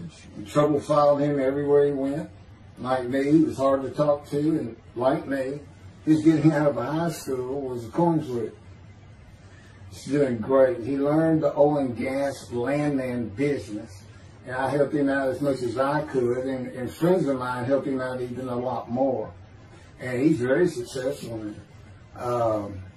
Married, no children. Laura's married, no children. She's got a great job. And Brooke is married with 2 children. I have 2 grandchildren. Long life, see his children. You'll see what I'm talking about, long life, when I get to lung cancer that God chose to crush me with. Something had to be done, and to make matters worse, Denise had met a man, and they were going to get married. But he didn't want Brooke. to be part of their new family, or Justin for that matter. He wasn't going to go stay with them anyway. Now, I had 2 of the children, and she had 1, but all still in her custody according to the divorce decree. So anyway, I stopped paying child support on those 2, but had not gotten around to the proper revision of the divorce decree when I took Justin and Brooke with me to live on the Big Island, Hawaii. Laura came with us to visit for a month. This oversight on my part resulted in Denise and now her 3rd husband filing papers in divorce court for past child support for all 3 children, for the time I had begun paying her 1/3 of the original amount. I represented myself. I had 1 contempt of court and was locked up for a day, but I never had to pay that money. By verbal agreement, I sent Laura back exactly 1 month later. I could not leave her out, and I wanted her to see where her brother and sister would be living. They were all so close and protective of each other, and still are to this day. And she was so sad. One of the hardest and emotionally painful things I had ever done was put her on the plane back to Houston. I can't think of anything else. The backdrop to moving to Hawaii was my firm was in dire need of new work. But the oil and gas industry was down. It's always up and down. And my clients were not drilling.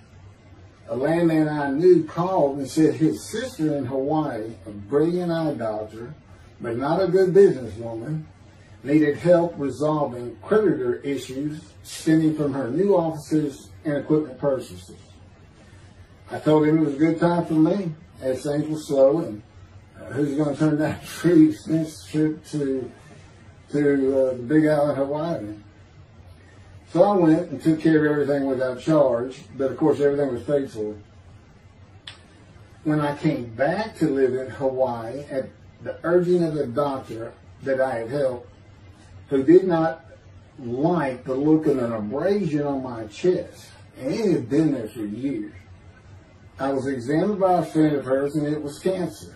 I don't remember what the doctor called it. He removed it in surgery with a 6-inch diameter circular cut, and it was not malignant. I could practice in just about any area of the law, and all I had to do was pass the Hawaii bar exam, one of the toughest in the nation. While studying for the bar, my body, all at once, in a moment, told me something bad was wrong with me. I had been running, swimming, riding my bike everywhere I went, letting Justin have the car, and had been feeling good and strong. In a moment's time, I was weak and sick while grocery shopping, and there was a pain in my belly and my abdomen. I did not know it, but a large tumor in my colon had burst through my colon, and I was bleeding internally.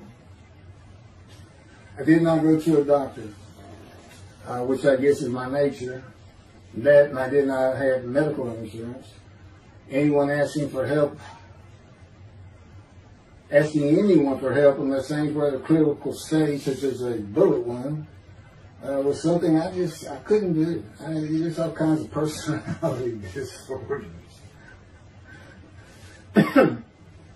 I thought surely it would pass, and decided to just give it time and bear up to the abdominal and belly pain. I continued studying and took the Hawaii bar on Oahu and Honolulu in the summer of 2001. I had lived in pain for so many years from my headache, and passing the bar was so important, I just kept going day by day.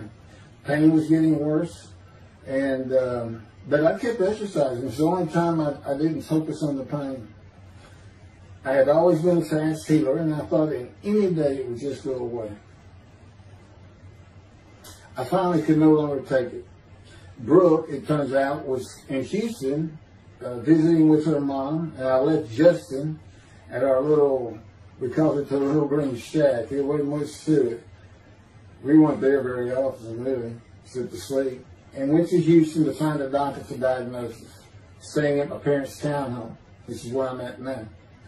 I had allowed my major medical insurance to lapse using premiums for child support when things had gotten lean.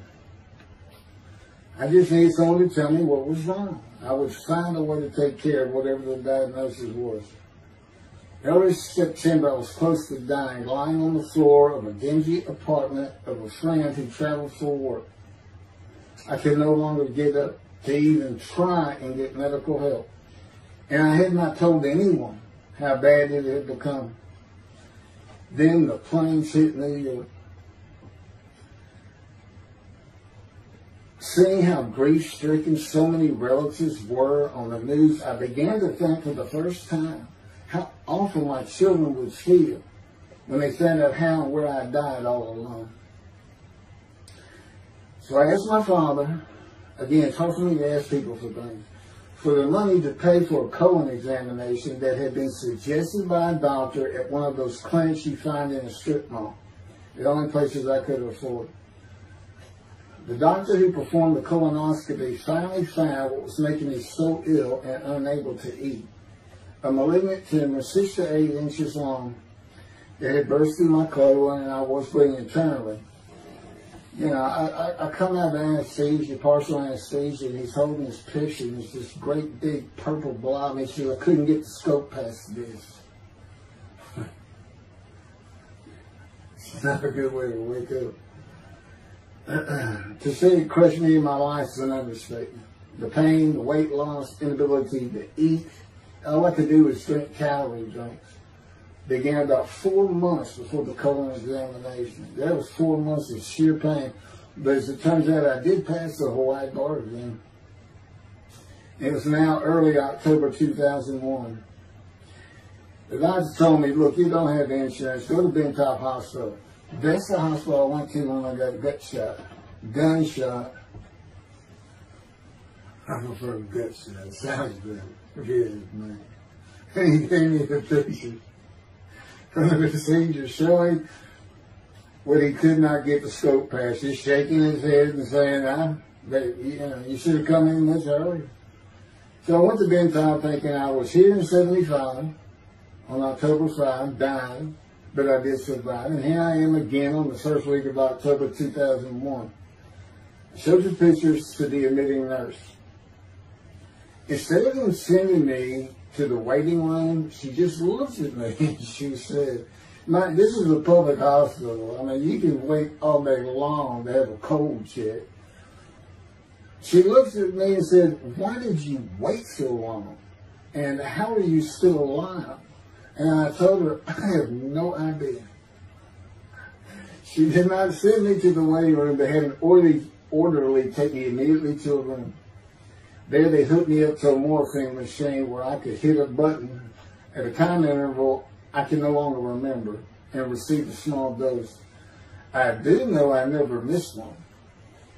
I was very depressed, and my parents who waited in that line for admittance with me looked so sad and depressed. It was not one of my better days, though I finally had some pain relief. Day after day, I lay there waiting for the next test they would run. It was during this time I received notification that Denise had filed papers in the divorce court to recover monies for the time I was taking care of 2 of the children. It's also when I received notification from Hawaii that I had passed the bar exam. So, Bentop Hospital, what a lifesaver. I mean, young surgeons in like Baylor University, medical schools, it's a prime position to get your hands on if you're going to be a surgeon. Because you're in surgery all day long and all night long. As long as you can stand up, they're bringing people in. It's just a real hot spot in Houston and a great hospital. But it's not a place you want to stay. You really don't. My doctor would come in and be out so fast, I never knew what was going on. He did tell you my previous surgery to my abdomen, where they opened me up from stem to stern, complicated removal of the tumor. On October 25, my son's birthday, who was now stuck in Hawaii, They cut me open again and removed the tumor. It was about a week or so later, I was released with a schedule for chemotherapy. I returned to the dingy apartment all alone, and I just stared at the television for weeks. I did, and chemo was so depressing for those who had to go into it. A small room with big chairs for about 20 people who all looked like death, including me. Everyone with an assortment of bags of chemo dripping into our arms for hours. It took about 8 hours before I really got sick from it. And I had to park a long way to avoid paying for parking and drive a long way to the apartment. It was a very gloomy fall and winter. When I completed my chemo of once a week for 6 or 9 months, more tests were scheduled. I do not remember how many months the chemo lasted. I do remember I did not finish, missing the last 3 sessions. At the end, I could not get out of the door without bursting into tears and just not go. It just wore me down to nothing. On the right side, it was my goal. I had my own apartment called the Loft. It was brand new and very nice on a bayou close to downtown Houston with a running trail alongside it and lots of woods near Memorial Park where I had been running a 3-mile circuit since high school. I returned to being called for follow-up tests, including x-rays of my chest, and the colon cancer had not returned then and to this day. The chest x-rays were another matter entirely. The doctor told me he had bad news and showed me the x-rays telling me the white spots I was seeing was cancer. They were everywhere. Lungs full of cancer, he said, at a stage I could not be treated with any success. My dad was with me, and I asked the doctor, well, what does that mean? And when he said you need to prepare for death, the look on my father's face was so sad and hurt at the same time I'll never forget. And we've been through some tough things in this house, every house we've been in. It didn't affect me one bit. I did not feel anything. I was too beat down from the chemotherapy to care, I guess. God tells me I had a lot to do with that. In fact, no matter what they said, I didn't think I was going to die. But I didn't know that. I just wasn't having that conscious thought. And God says he had a lot to do with that. Of course, he hadn't spoken to me yet. I had never seen a doctor for cancer or any other ailment since that day. I had to get Justin home was all I thought about. But I needed money.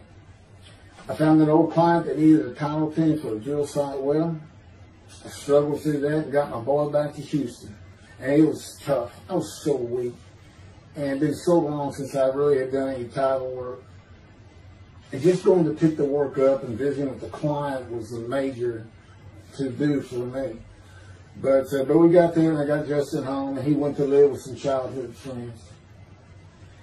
This is now 2002 and going into 2003. I just walked all over the running trails in a 3-mile loop at Memorial Park and in the woods day after day. I didn't think about dying, but I did start. But I did not think about restarting my law practice either. I watched a lot of television and played video games. I watched the Tour de France for the first time and got inspiration from Lance Armstrong. I was still alive though, and the funny thing was my lungs never bothered me. I was never sick. It's because God had already removed it. After I got the news I was dying of lung cancer, he took them from me. That's what he tells me. And I don't have any symptoms. Well, as you'll see right here, in 2005, I picked up some title work here and there and made an office out of my loft. I bought my first motorcycle, soft-tailed lowrider Harley Davidson. First time in many years I was happy. I love riding that bike. In 2006, I did some landman work for standard day wages and began dieting and running.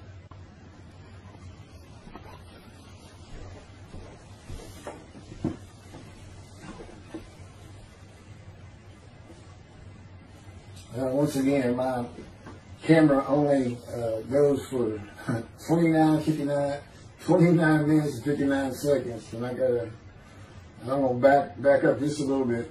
In 2006, I did some land work for standard day wages and began dieting and running.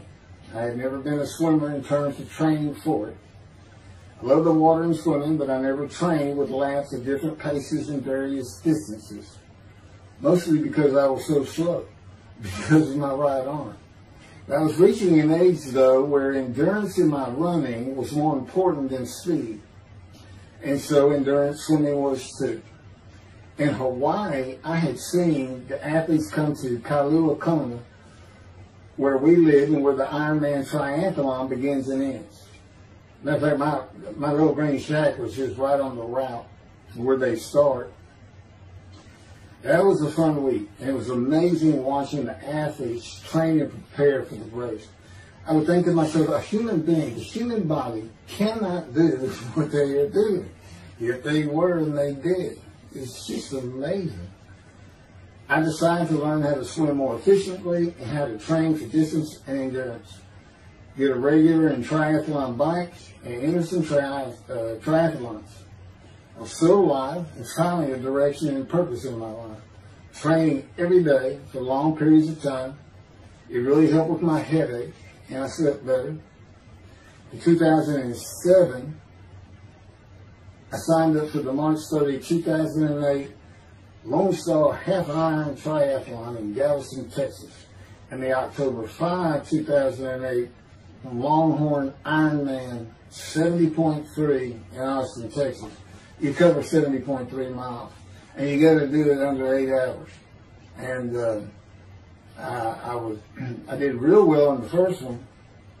As far as my time, it's 7 hours and a little bit, but I barely made it without disqualification in the one in Austin. And it was primarily because of the hills. It's this very hilly area in central Texas, I guess. But I did make it, and swore I'd never do another one. But I did it after the first one too. It's tough. My insurance is still paying for my inability to work, primarily based on the headache and a diagnosis of PTSD. So I was not working, and I got real serious and trained to swim the 1.2 miles in the ocean, and that would be in Galveston and in a lake in Austin, 56 miles on the bike, and a half marathon, 13.1 mile run. That's what I was able to do with a diagnosis in 2001 of lung cancer that could not even be treated, stage 4. And that's just about impossible. It would take a miracle of God for that to happen, because generally you're going to die within 1 year. They say if you get lucky with good medical treatment, you might make 5 years. But 1 year is standard, if you can make it that long. That's my proof that I offered myself to guilt for God. Because you can't, it's not something provable. All you can do is show the results of that offer. And again, guilt and emotion. I got way too many videos and everything to get too detailed on it. But that is the proof. You know, I got the colon cancer 20 years ago when the planes hit New York. And it was that was 2001, right. Too many things go through my mind when I start thinking about those cancer years. But God, He removed it. He had something for me to do, but that's verse 10. God chose to crush him with disease. And as I've mentioned, the reason He chose that is to show that I was blemished, defective, could not possibly be an offer for sacrifice, because He knew what the Gentiles were going to do. They were going to put an unblemished lamb in there and call the Jewish people's Bible their own, and use the laws of Leviticus, not unlike Mr. Toby the singer and his 6 million blemished ram sacrifice by Hitler, the righteous servant of God. How that seems to read. He's welcome to respond any way he wants to do that. But it's on the video, it's in the book, it's in quotes by him. It's from his midrash, from his site. And he said, share this with everybody. Everybody can take it. Just share how great my knowledge is. Well, it's lacking in some areas. There's no question he's an intelligent man. But his reasoning capabilities, in my opinion, at least as to Isaiah 53, are severely wanting. I am that man. And God's going to give the Christians hell with it and with me. Just like I just heard this for the first time on the video. When all of a sudden he had me say that Jesus announced he wasn't the man of Isaiah 53 on the cross. When he said, Father, Father, Father, why are you forsaking me? Because he was about to die. And Isaiah 53, who he thought he was, and he's not, who he didn't fit the verses, but he thought he was supposed to be exposed to death. But given long life, so boldly he goes into the Roman Jerusalem and gets himself taken up. He's not worried.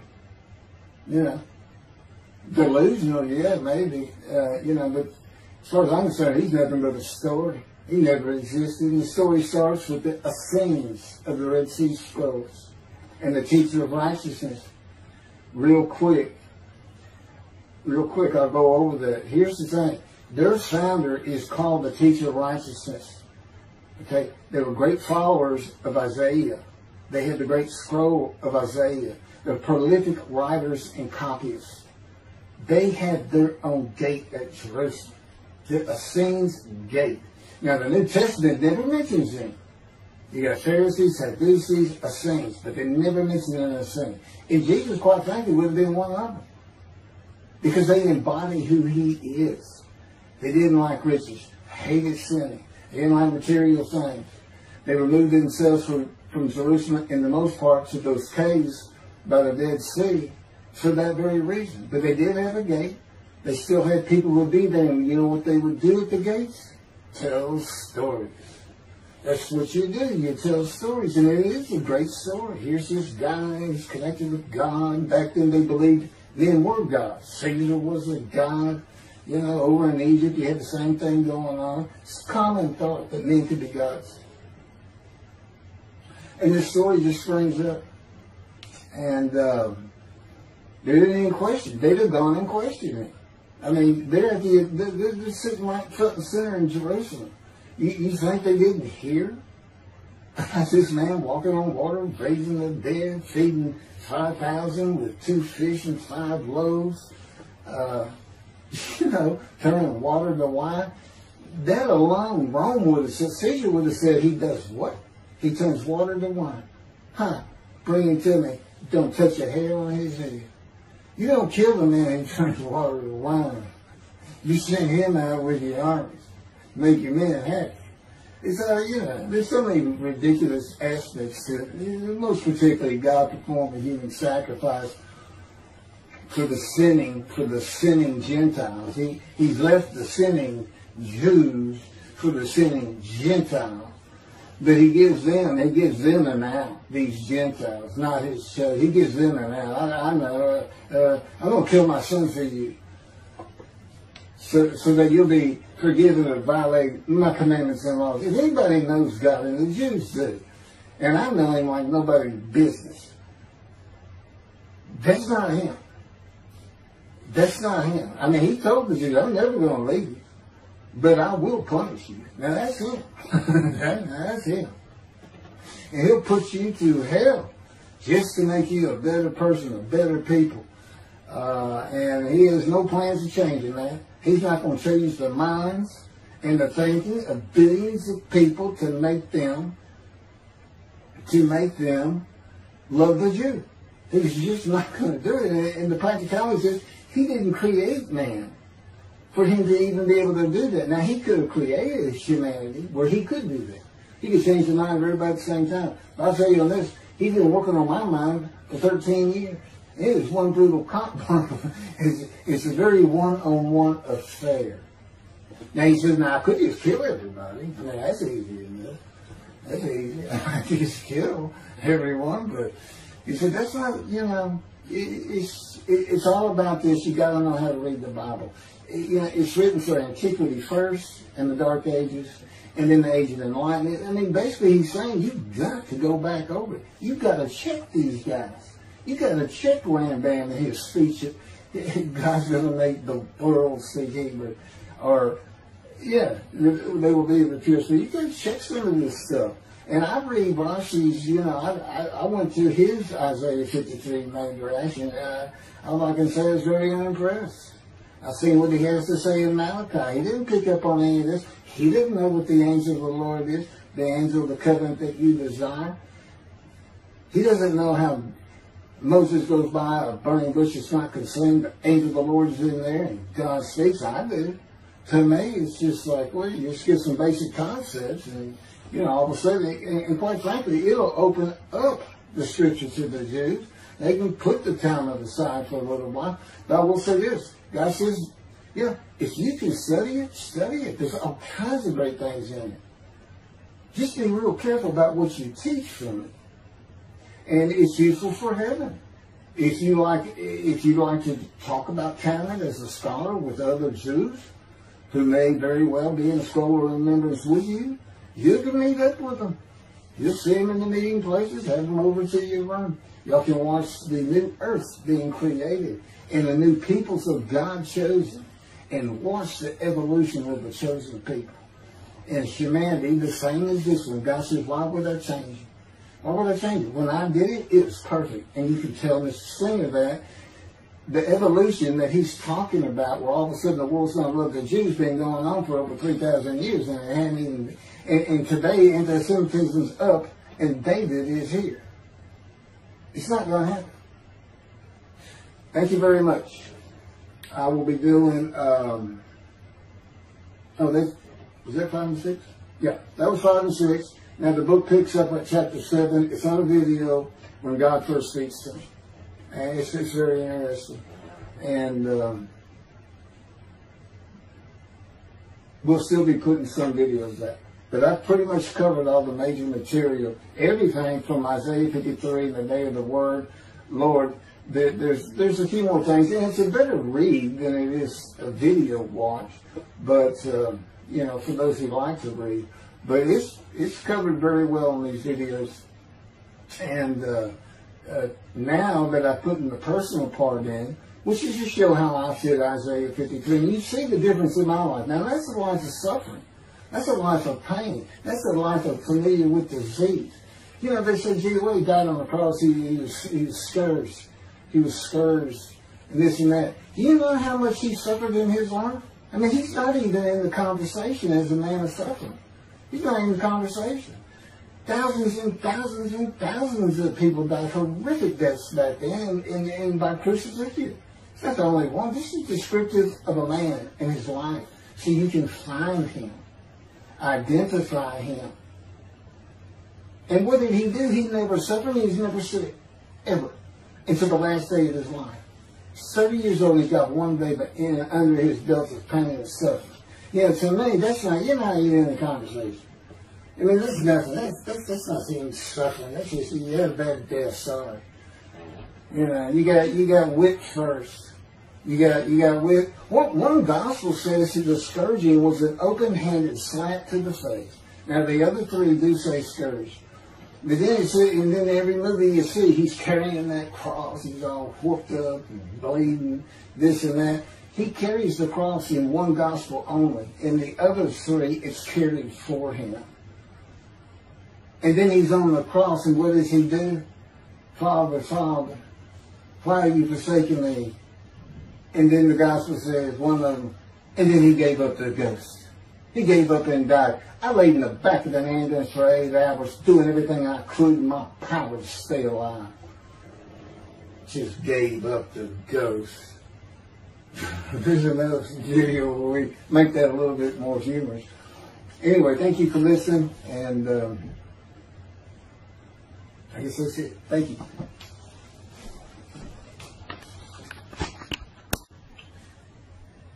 This is a video that leads into a brand new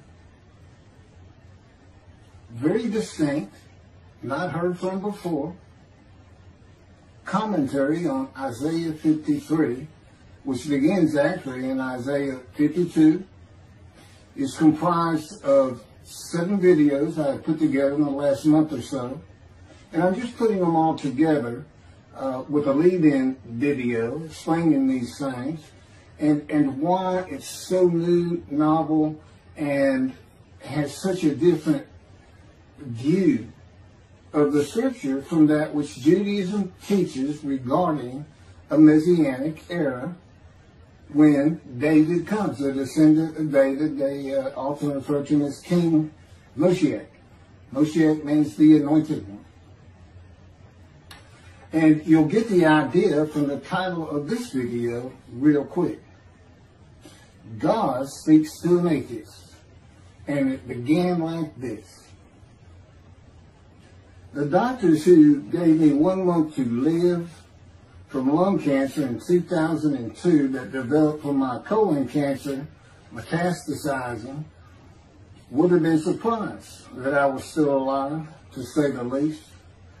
I had stopped thinking about the lung cancer years before.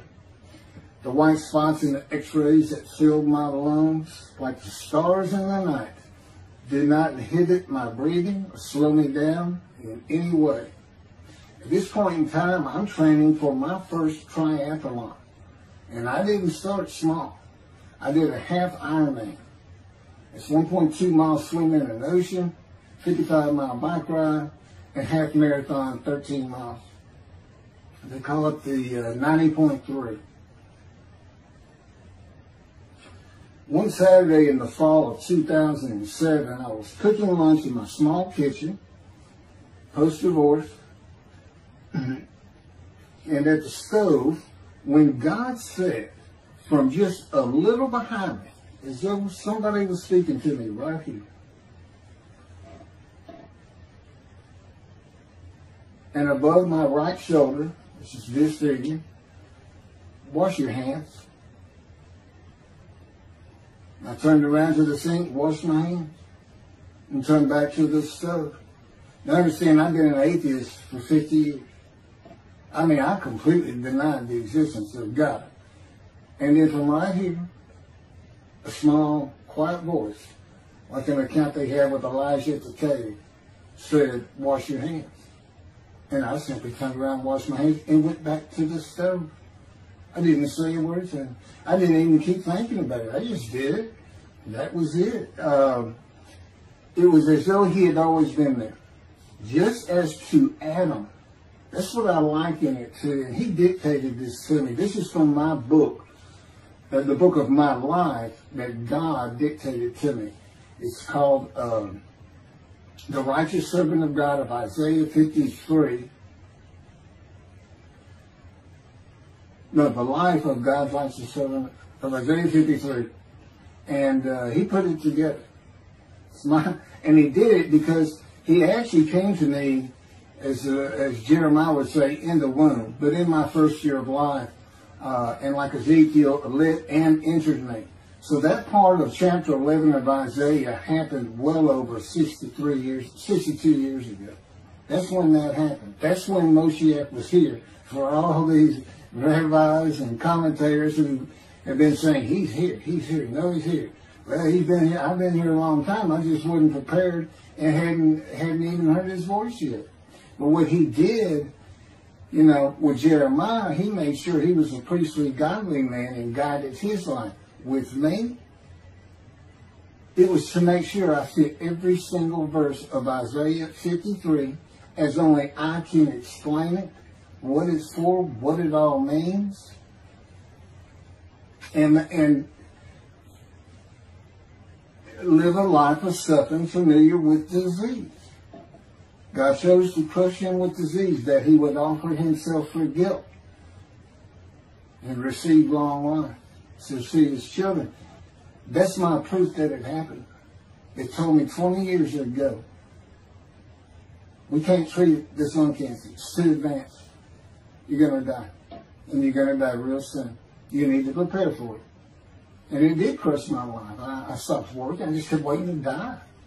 And I didn't die now. I'm training at this point in 2007. I'm training for a triathlon. I finally said, "The heck with it all." And that's the proof. Crushed with disease, exposed to death. That's in verse 12. Exposed to death, and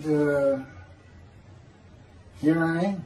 20 years later, still going. Haven't seen a doctor since. Never received any treatment, which is unheard of with lung cancer. And had colon cancer before that, and had skin cancer. I'm a man familiar with disease, that God chose to crush the disease. And these 7 videos put together as one. Obviously, I wouldn't ask or want, and I couldn't do it to listen to them all at one time. But I know you can mark your spots and everything.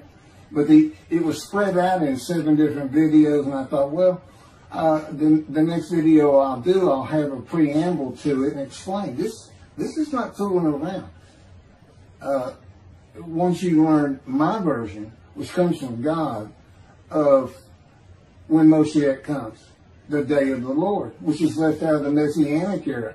But if you ignore me, God says, as my role as Elijah, God says, when he does return to his temple suddenly, it's going to be with, and it's not there, it's going to be with utter destruction to the land.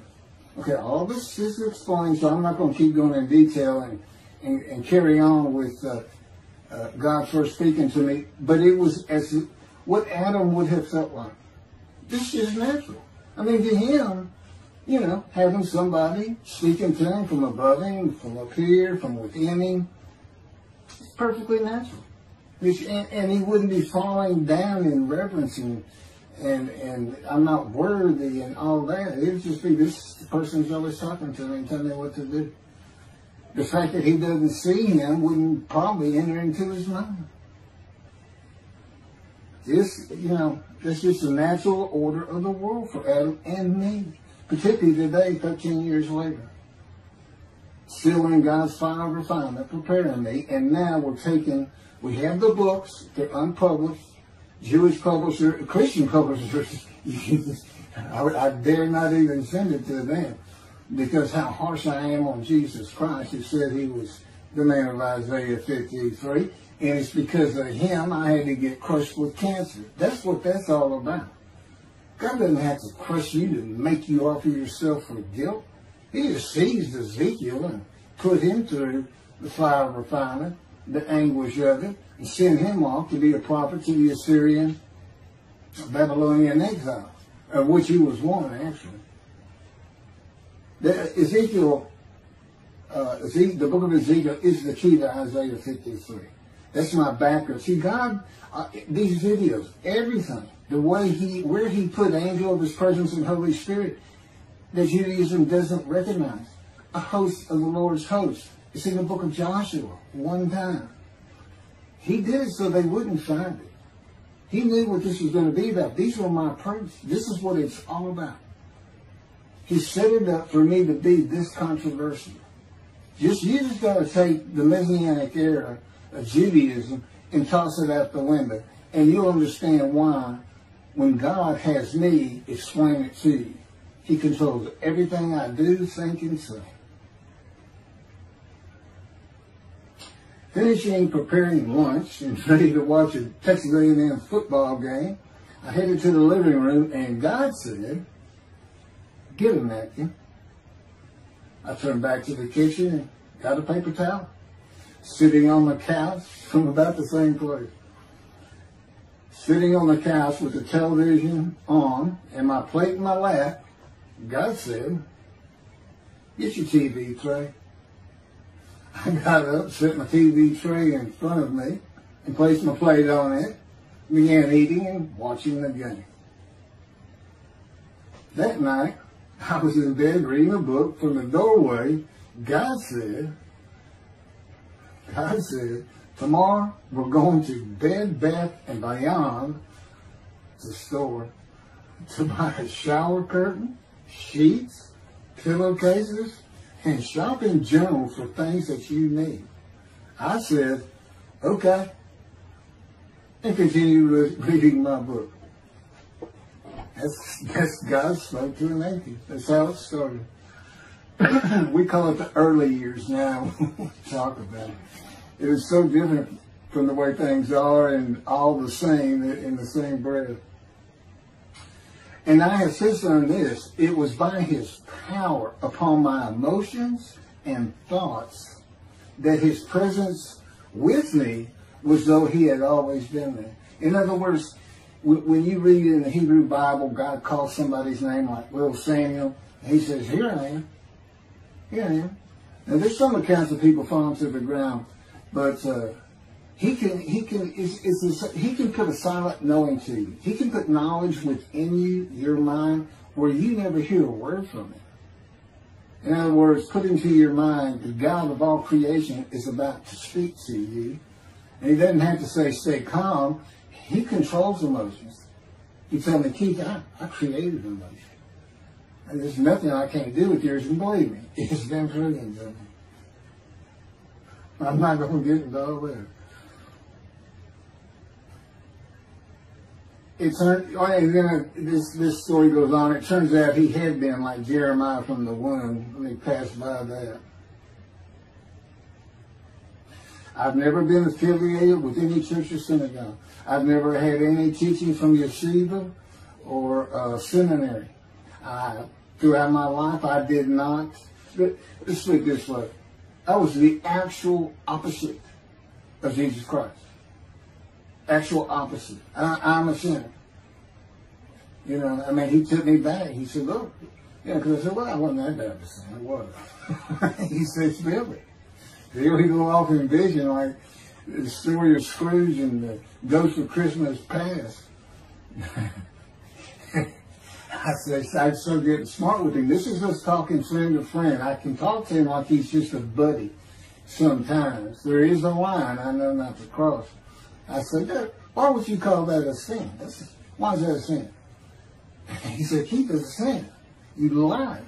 I said, yeah, but if I didn't lie, I was going to jail. He said, but that don't make it good. I said, well, which comes first? Going to saving yourself? Or lying? And so what? I didn't believe in you anyway. I wasn't worried about going to hell either. It's just, I didn't think about those things. He tells me, man, I didn't let you. That's why I was with you from the get-go. He wanted me to be fresh.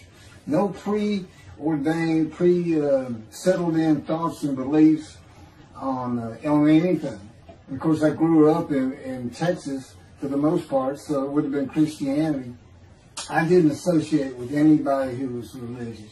I didn't even know what the term Jesus meant. I didn't even know that Jesus died for my sins, supposedly, under their theology. And I didn't know that there was a problem between Judaism and Christianity. Jews and Christians. I didn't know that. I had plenty of Jewish friends. You know, I was in the late 60s, 70s, my formative, going into my teen years, and, you know, we treated everybody as an equal. I never thought about it. Including the African Americans, who in my day, we just said blacks. I guess that doesn't go anymore. But had great friends of all kinds. My best friend, I didn't even know he was Jewish until I saw him on Facebook 40 years later. But anyway, let me jump ahead. Okay, this is how God communicates with mankind. This is what the prophets are all about. It's not just Ezekiel, a spirit lit and entered into me. At that moment, God was speaking. And then He says, at that moment, a spirit entered into me, and then I could hear God's words. So He's saying, and that means God is in His spirits. And it's just imagine the presence of God is His mind, and it is composed of elements of the unseen realm that we can't understand, and spirit He created, and the angel of the Spirit, the Holy Spirit, He created. But that's completely different elements. His presence is different from God's presence. But they're like big clouds, and they can float together and be as one cloud. Okay, that cloud is what descends upon you. They are within me and without me. If you, this audience, was in a room with me, they would envelop you all around you. You'd be in the presence of God. The difference with me in that room is that that cloud engulfs me, flows through me. It's within and without me, as though there's no break because of my physical structure. My little spirit is a little cloud that also drifted in. That's what it is. And it happened with all the prophets. If they spoke God's words, he was talking to them. He was telling them, write this down. Write this down. All these 20 books or so, the books of the prophets. Ezekiel, write this down. Set this up. Jeremiah, write this down. See, your time is coming. Well, that's the time in Malachi. It all comes together, and you'll find it in all these videos. So, and it doesn't just include Moses and the prophets. The man who wrestled with Jacob. Jacob says he wrestled with a man in divine beings. Well, you know, Judaism doesn't acknowledge the Holy Spirit as a person, which is beyond belief, because there's so many references that this is clearly a person, the angel of his presence. But it's just God going to a man saying, hey, wake up, I'm the God of this land. See this man over here asleep? His name's Jacob. He's got his head on a rock. Go jump on him and start wrestling. Don't worry about him. I'm going to orchestrate the whole thing. You'll be fine. And the guy would have said, here I am, let's go. That's how he does. And Judaism says the man in divine beings is an angel. No, he's not. That'd be like saying, I'm an angel. And you wouldn't want to say that. Well, you wouldn't want to say it to me before he came to me, because that made me mad. I had a hell of a temper, just like Moses did, and like Ezekiel did. And God knows how to knock it out of you, to where you smile and laugh a lot. Because I never used to. Now, well, you got to read the book, and you'll get it. You'll get it. And I'm just, you know, just like a lot of people, I've been through too much, hurt too much, suffered too much to have any thought that there's anybody upstairs, you know, who cares about me. It's just don't even mention his name around me. We're either gonna fight or I'm leaving for it, and you'll never see me again. Don't do that, because it just makes me angry. All that's gone, by the way. Lots of stories on that. Oh, and the Spirit speaks. He's got his own personality. He's angelic. He has a very childlike voice. And he's just nothing but a ball of humor. He didn't have me say he's the greatest comedian of all times of the universe. And he's just a joy to talk to him. And he has the smarts of God, as he tells me. But I have instant communication with him. I have instant communication with God. It's like there's three persons in my mind. This one cloud is three clouds. It's two spirits and the elements of God's mind. And slow process of 13 years, and it's 13 years of, and this is from Isaiah 53, punishment, wounding, chastisement, maltreatment, crushing, bruising, and I'm telling you, he's relentless. These are the stories, and I have a lot more once I get to Israel, and I have full confidence God's going to get it done. That's one thing I don't worry about. 13 years, a year and a half of trying to get books published, denied by everybody who even bothered to answer me, because it's just so different. And it can only go to Jewish publishers, and it's just like, well, this isn't the stuff we believe, and it sounds like he's saying it's him, and this and that. Well, I was. God said I made sure I didn't get them published. I wanted to do the videos first. You see, I'm not on the executive committee. I don't know what's going on 99% of the time. I don't know what I'm going to have for dinner. I no longer have self-will. I can't ask him for anything. There's all kinds of reasons for that, such as, you know, if one of my kids gets sick and he doesn't heal them up, you know, cancer or something, Am I going to be disappointed? Am I going to be hurt? The answer is no. He's trained me too well to even bother asking him. If he's going to do it, he's going to do it. I know he has the knowledge, and he's right here with me. So, you know, it's a long, detailed process. I know things from his perspective. This is another reason the Messianic era is not going to happen. And it comes out in these sins. But the Holy Spirit, the angel of his presence, we're friends. God says, I can't be friends with human beings. I said, well, we're friendly with each other. He said, yes, that's right. I said, you know, I Googled this, and technically you are my friend. He said, well, I know, but I just don't acknowledge it. I said, why? He said, because I'm God. That's the way I am. I get to do whatever I want. Now, he's just messing with me. It's just like having a friend. Of course, it's a true statement. He can do whatever he wants. But he's pretty stately and regal. But, again, we live together. I've lived with him for 13 years now. And it's never going to end until I die. I wouldn't even know what to do. He said, if I left you, you're going to fall down dead. You're not supposed to be alive. I keep you alive. So I took that cancer from you, but I just put it back in if you do something that makes me want to leave. I said, well, what am I going to do? No self-will. To an extent, no self-thought. And I told him, I'm not even a human being anymore. He said, well, what are you? I said, I don't know. I'm man and divine beings, but I'm not a human. I don't have self-will. That's what distinguishes a human being from an animal. He said, but I'm being the human for you. I'm providing your self-will. So you do, in a way, have it. So you're still a human being. I said, well, I'm dead. He said, why are you dead? I said, because it's like my brain's not connected to my spirit anymore. It's like you're sending all the information in. And that's about heaven. I haven't lived the existence in heaven as to my thoughts, because in heaven you won't have a mind. The heaven for the Jewish people only, I might add. You won't have a mind. God got to provide it for you. He's got to be you for you as a completely new and different creature. Still you. It's a very amazing story on how that does. And I'm taught all these things and literally experienced them, not only in the real, but in visions. I've had more visions than, you count every single vision in the Hebrew Bible and the New Testament. I've had easily double that. And I'm a walking visual. God's communication, and this actually shows up in the story of Moses. He won't let me tell right now. But he puts images in your mind. Instead of saying a sentence, you get something in your mind, a picture. Anyway, I call it visuals. And you can be wide awake for those. And I can be in vision wide awake.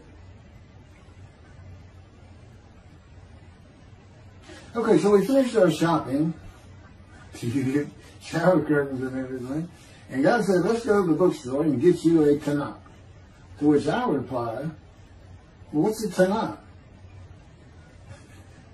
I didn't Hebrew Bible, okay. Well, I know the Holy Bible, the New Testament and Old Testament. And on we go. I'm starting to learn for the first time. At Barnes & Noble's, we looked at all the Hebrew Bibles and purchased the Jewish Publication Society's Tanakh, the Holy Scriptures, which is a translation that began in 1956. It was published in 85. Then he spent 30 years on the Leningrad Codex, the oldest Hebrew Bible in existence. They started from scratch. I hear these rabbis and people saying, well, I know what these translations are. This and that, and this, and God says, just go with the JPS. They hit it right just about every single time. I've only found one thing that I don't understand how they missed it. But it's in 53. This is the 1985 edition. That's the best translation you can get out there. And I don't just hear God speak to me. His presence is heavy. And I'm also, you know, it says he pinned Ezekiel's arms behind his back with his cords of power. And by his cords of power, Ezekiel could not leave his house.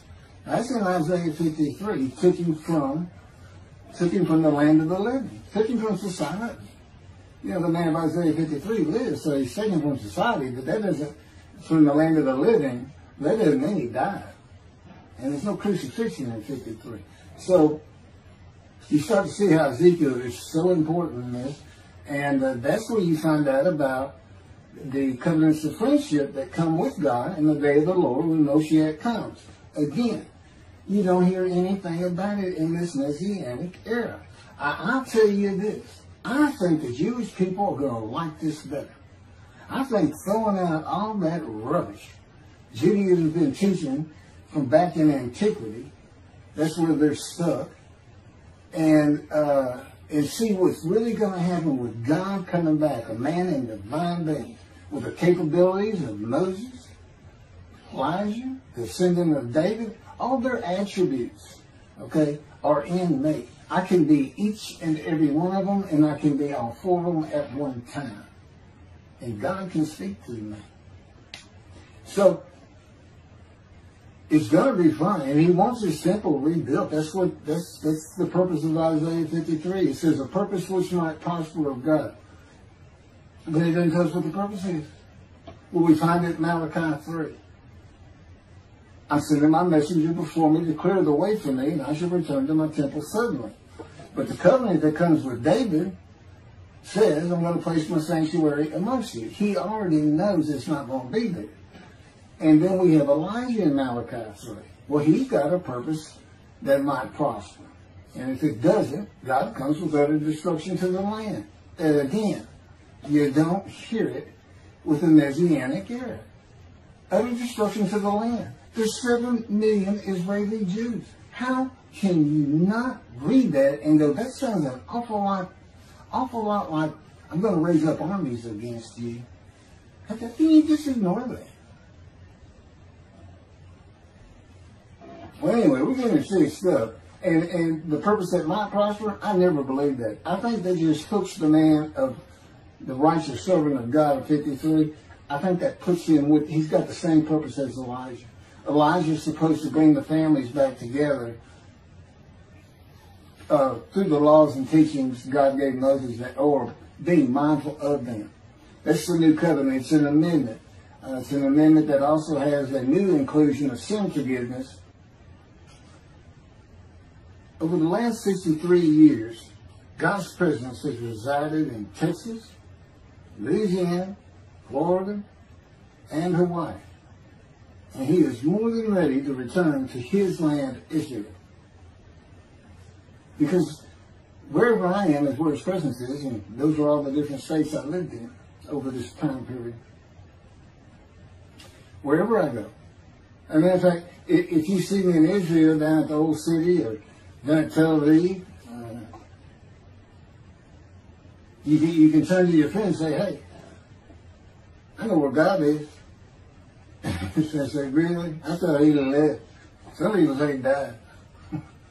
I said, no, you see that guy over there? He's all around that guy. And some say inside too. That's what it's going to be like. God said, when we get to Israel, we're never leaving again. I said, I wanted to see Great Britain. He said, it's like, did you just ask for something? I was like, oh. Yeah, that's good. I hope I fry if I hit the border and cross over. I hope I just burn up. Bust in combustible flame. But anyway, that's where he wants to be. And I'm sure he's going to get there. This purpose that might prosper, again, I think it just shows the purpose of the righteous servant and a purpose of Elijah. Because he knew I was going to be teaching. There's only, in the day of the Lord, as you would imagine, he wants to have all the prophecies fulfilled, be done with the prophecies. And there's only a handful, 4 men to come that we've never seen.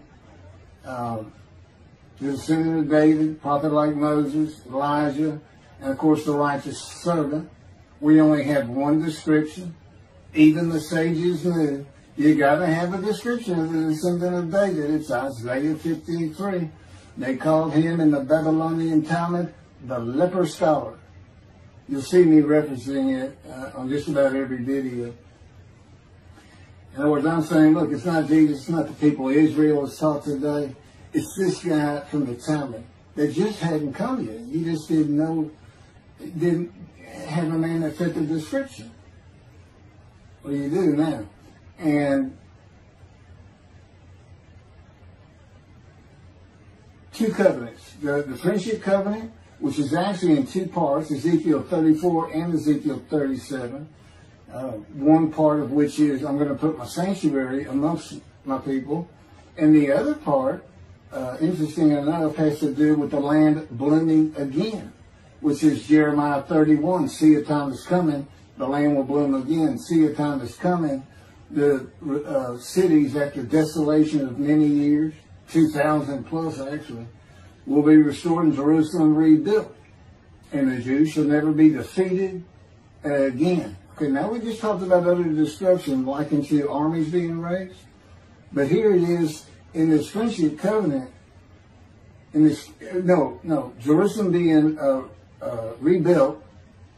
If that's done, then you'll never be defeated again. So, you look at it and go, well, there's kind of a problem between those two. And what I think it means is he's going to get the temple built now that Jerusalem's been rebuilt and he's come. That this might prosper, because, it kind of gets you. So what is the purpose of God might prosper? Who thought you could do everything? And he said, well, in a large part, my people got to listen to you. They got, especially the rabbis, they never listen to my prophets. They're all full of themselves. And they know everything. Well, he starts getting angry. And see, that's not good for me. Because all of a sudden he wants to make me better, which means suffering. You got to keep them away from those movies. I'll tell the spirits, say something funny. Get a funny guy around here. We talk friend to friend too. Well, anyway, I'm going to let you. There's a lot more, but this story is in my book. Hopefully, after spending time and understanding who I am, and this is here. It's happening. I don't care what the rabbis think or say. Look, I'm a prophet of God. I'm a man in divine things. If I say something contrary to what they think and say and believe, they're wrong automatically. It's a given because God is someone telling me all these things. It's His book. They're wrong automatically. And He is livid that I'm having this problem with Isaiah 53 being the people Israel. Well, it's in the videos, but you ought to see the arguments they really put back before that for Isaiah 53:10 and other verses. Rabbi Tovia Singer, his Judaism, he went Christian. The Christians went to the laws of Leviticus, animal sacrificial laws, and said Jesus is the unblemished lamb. That's why, and they're using, Leviticus where you could offer a lamb and for unintentional sins, but nevertheless, they turned it into, he was a human sacrifice, which he says himself. He says, God no longer wants bulls and goats for sin. He prepares my body for sacrifice. He's human sacrifice, and God made the sacrifice to Gentiles so they didn't have to obey His commandments and laws. From an atheist who comes in with no religious background, I read that and I look up face to face with God wherever He is at the moment. And I say, you got to be kidding me. People believe this? He said about 2 billion right now. So I'm not going to bother trying to tell you how many there's been in 2,000 years. God made a human sacrifice to me so I can go to heaven and I can go kill somebody if I want to. I can go rob, I can go beat my wife and my kids. I accept Jesus again. God was teaching me the New Testament, and this guy at one of these mega churches came to me and says, if you do accept Jesus Christ, you're not just forgiven of all sins that you have committed.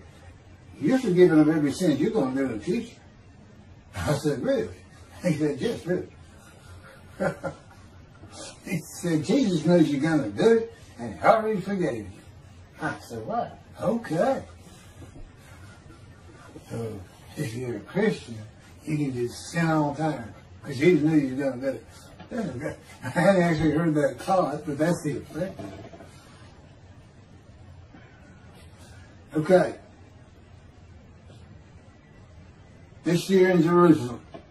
Enjoy the books. Don't try to listen to the video. Don't try to watch them all at one time. But what I did is I put them together for you in the order they should be. And I just thought it'd be easier. And we're kind of coming to the end of our videotaping for a little while, it seems like. Again, I'm not on the executive committee with God and His Spirit. I never really know what we're going to do next. And the books are at keithmccarty.wordpress.com. You can find that on my YouTube channel.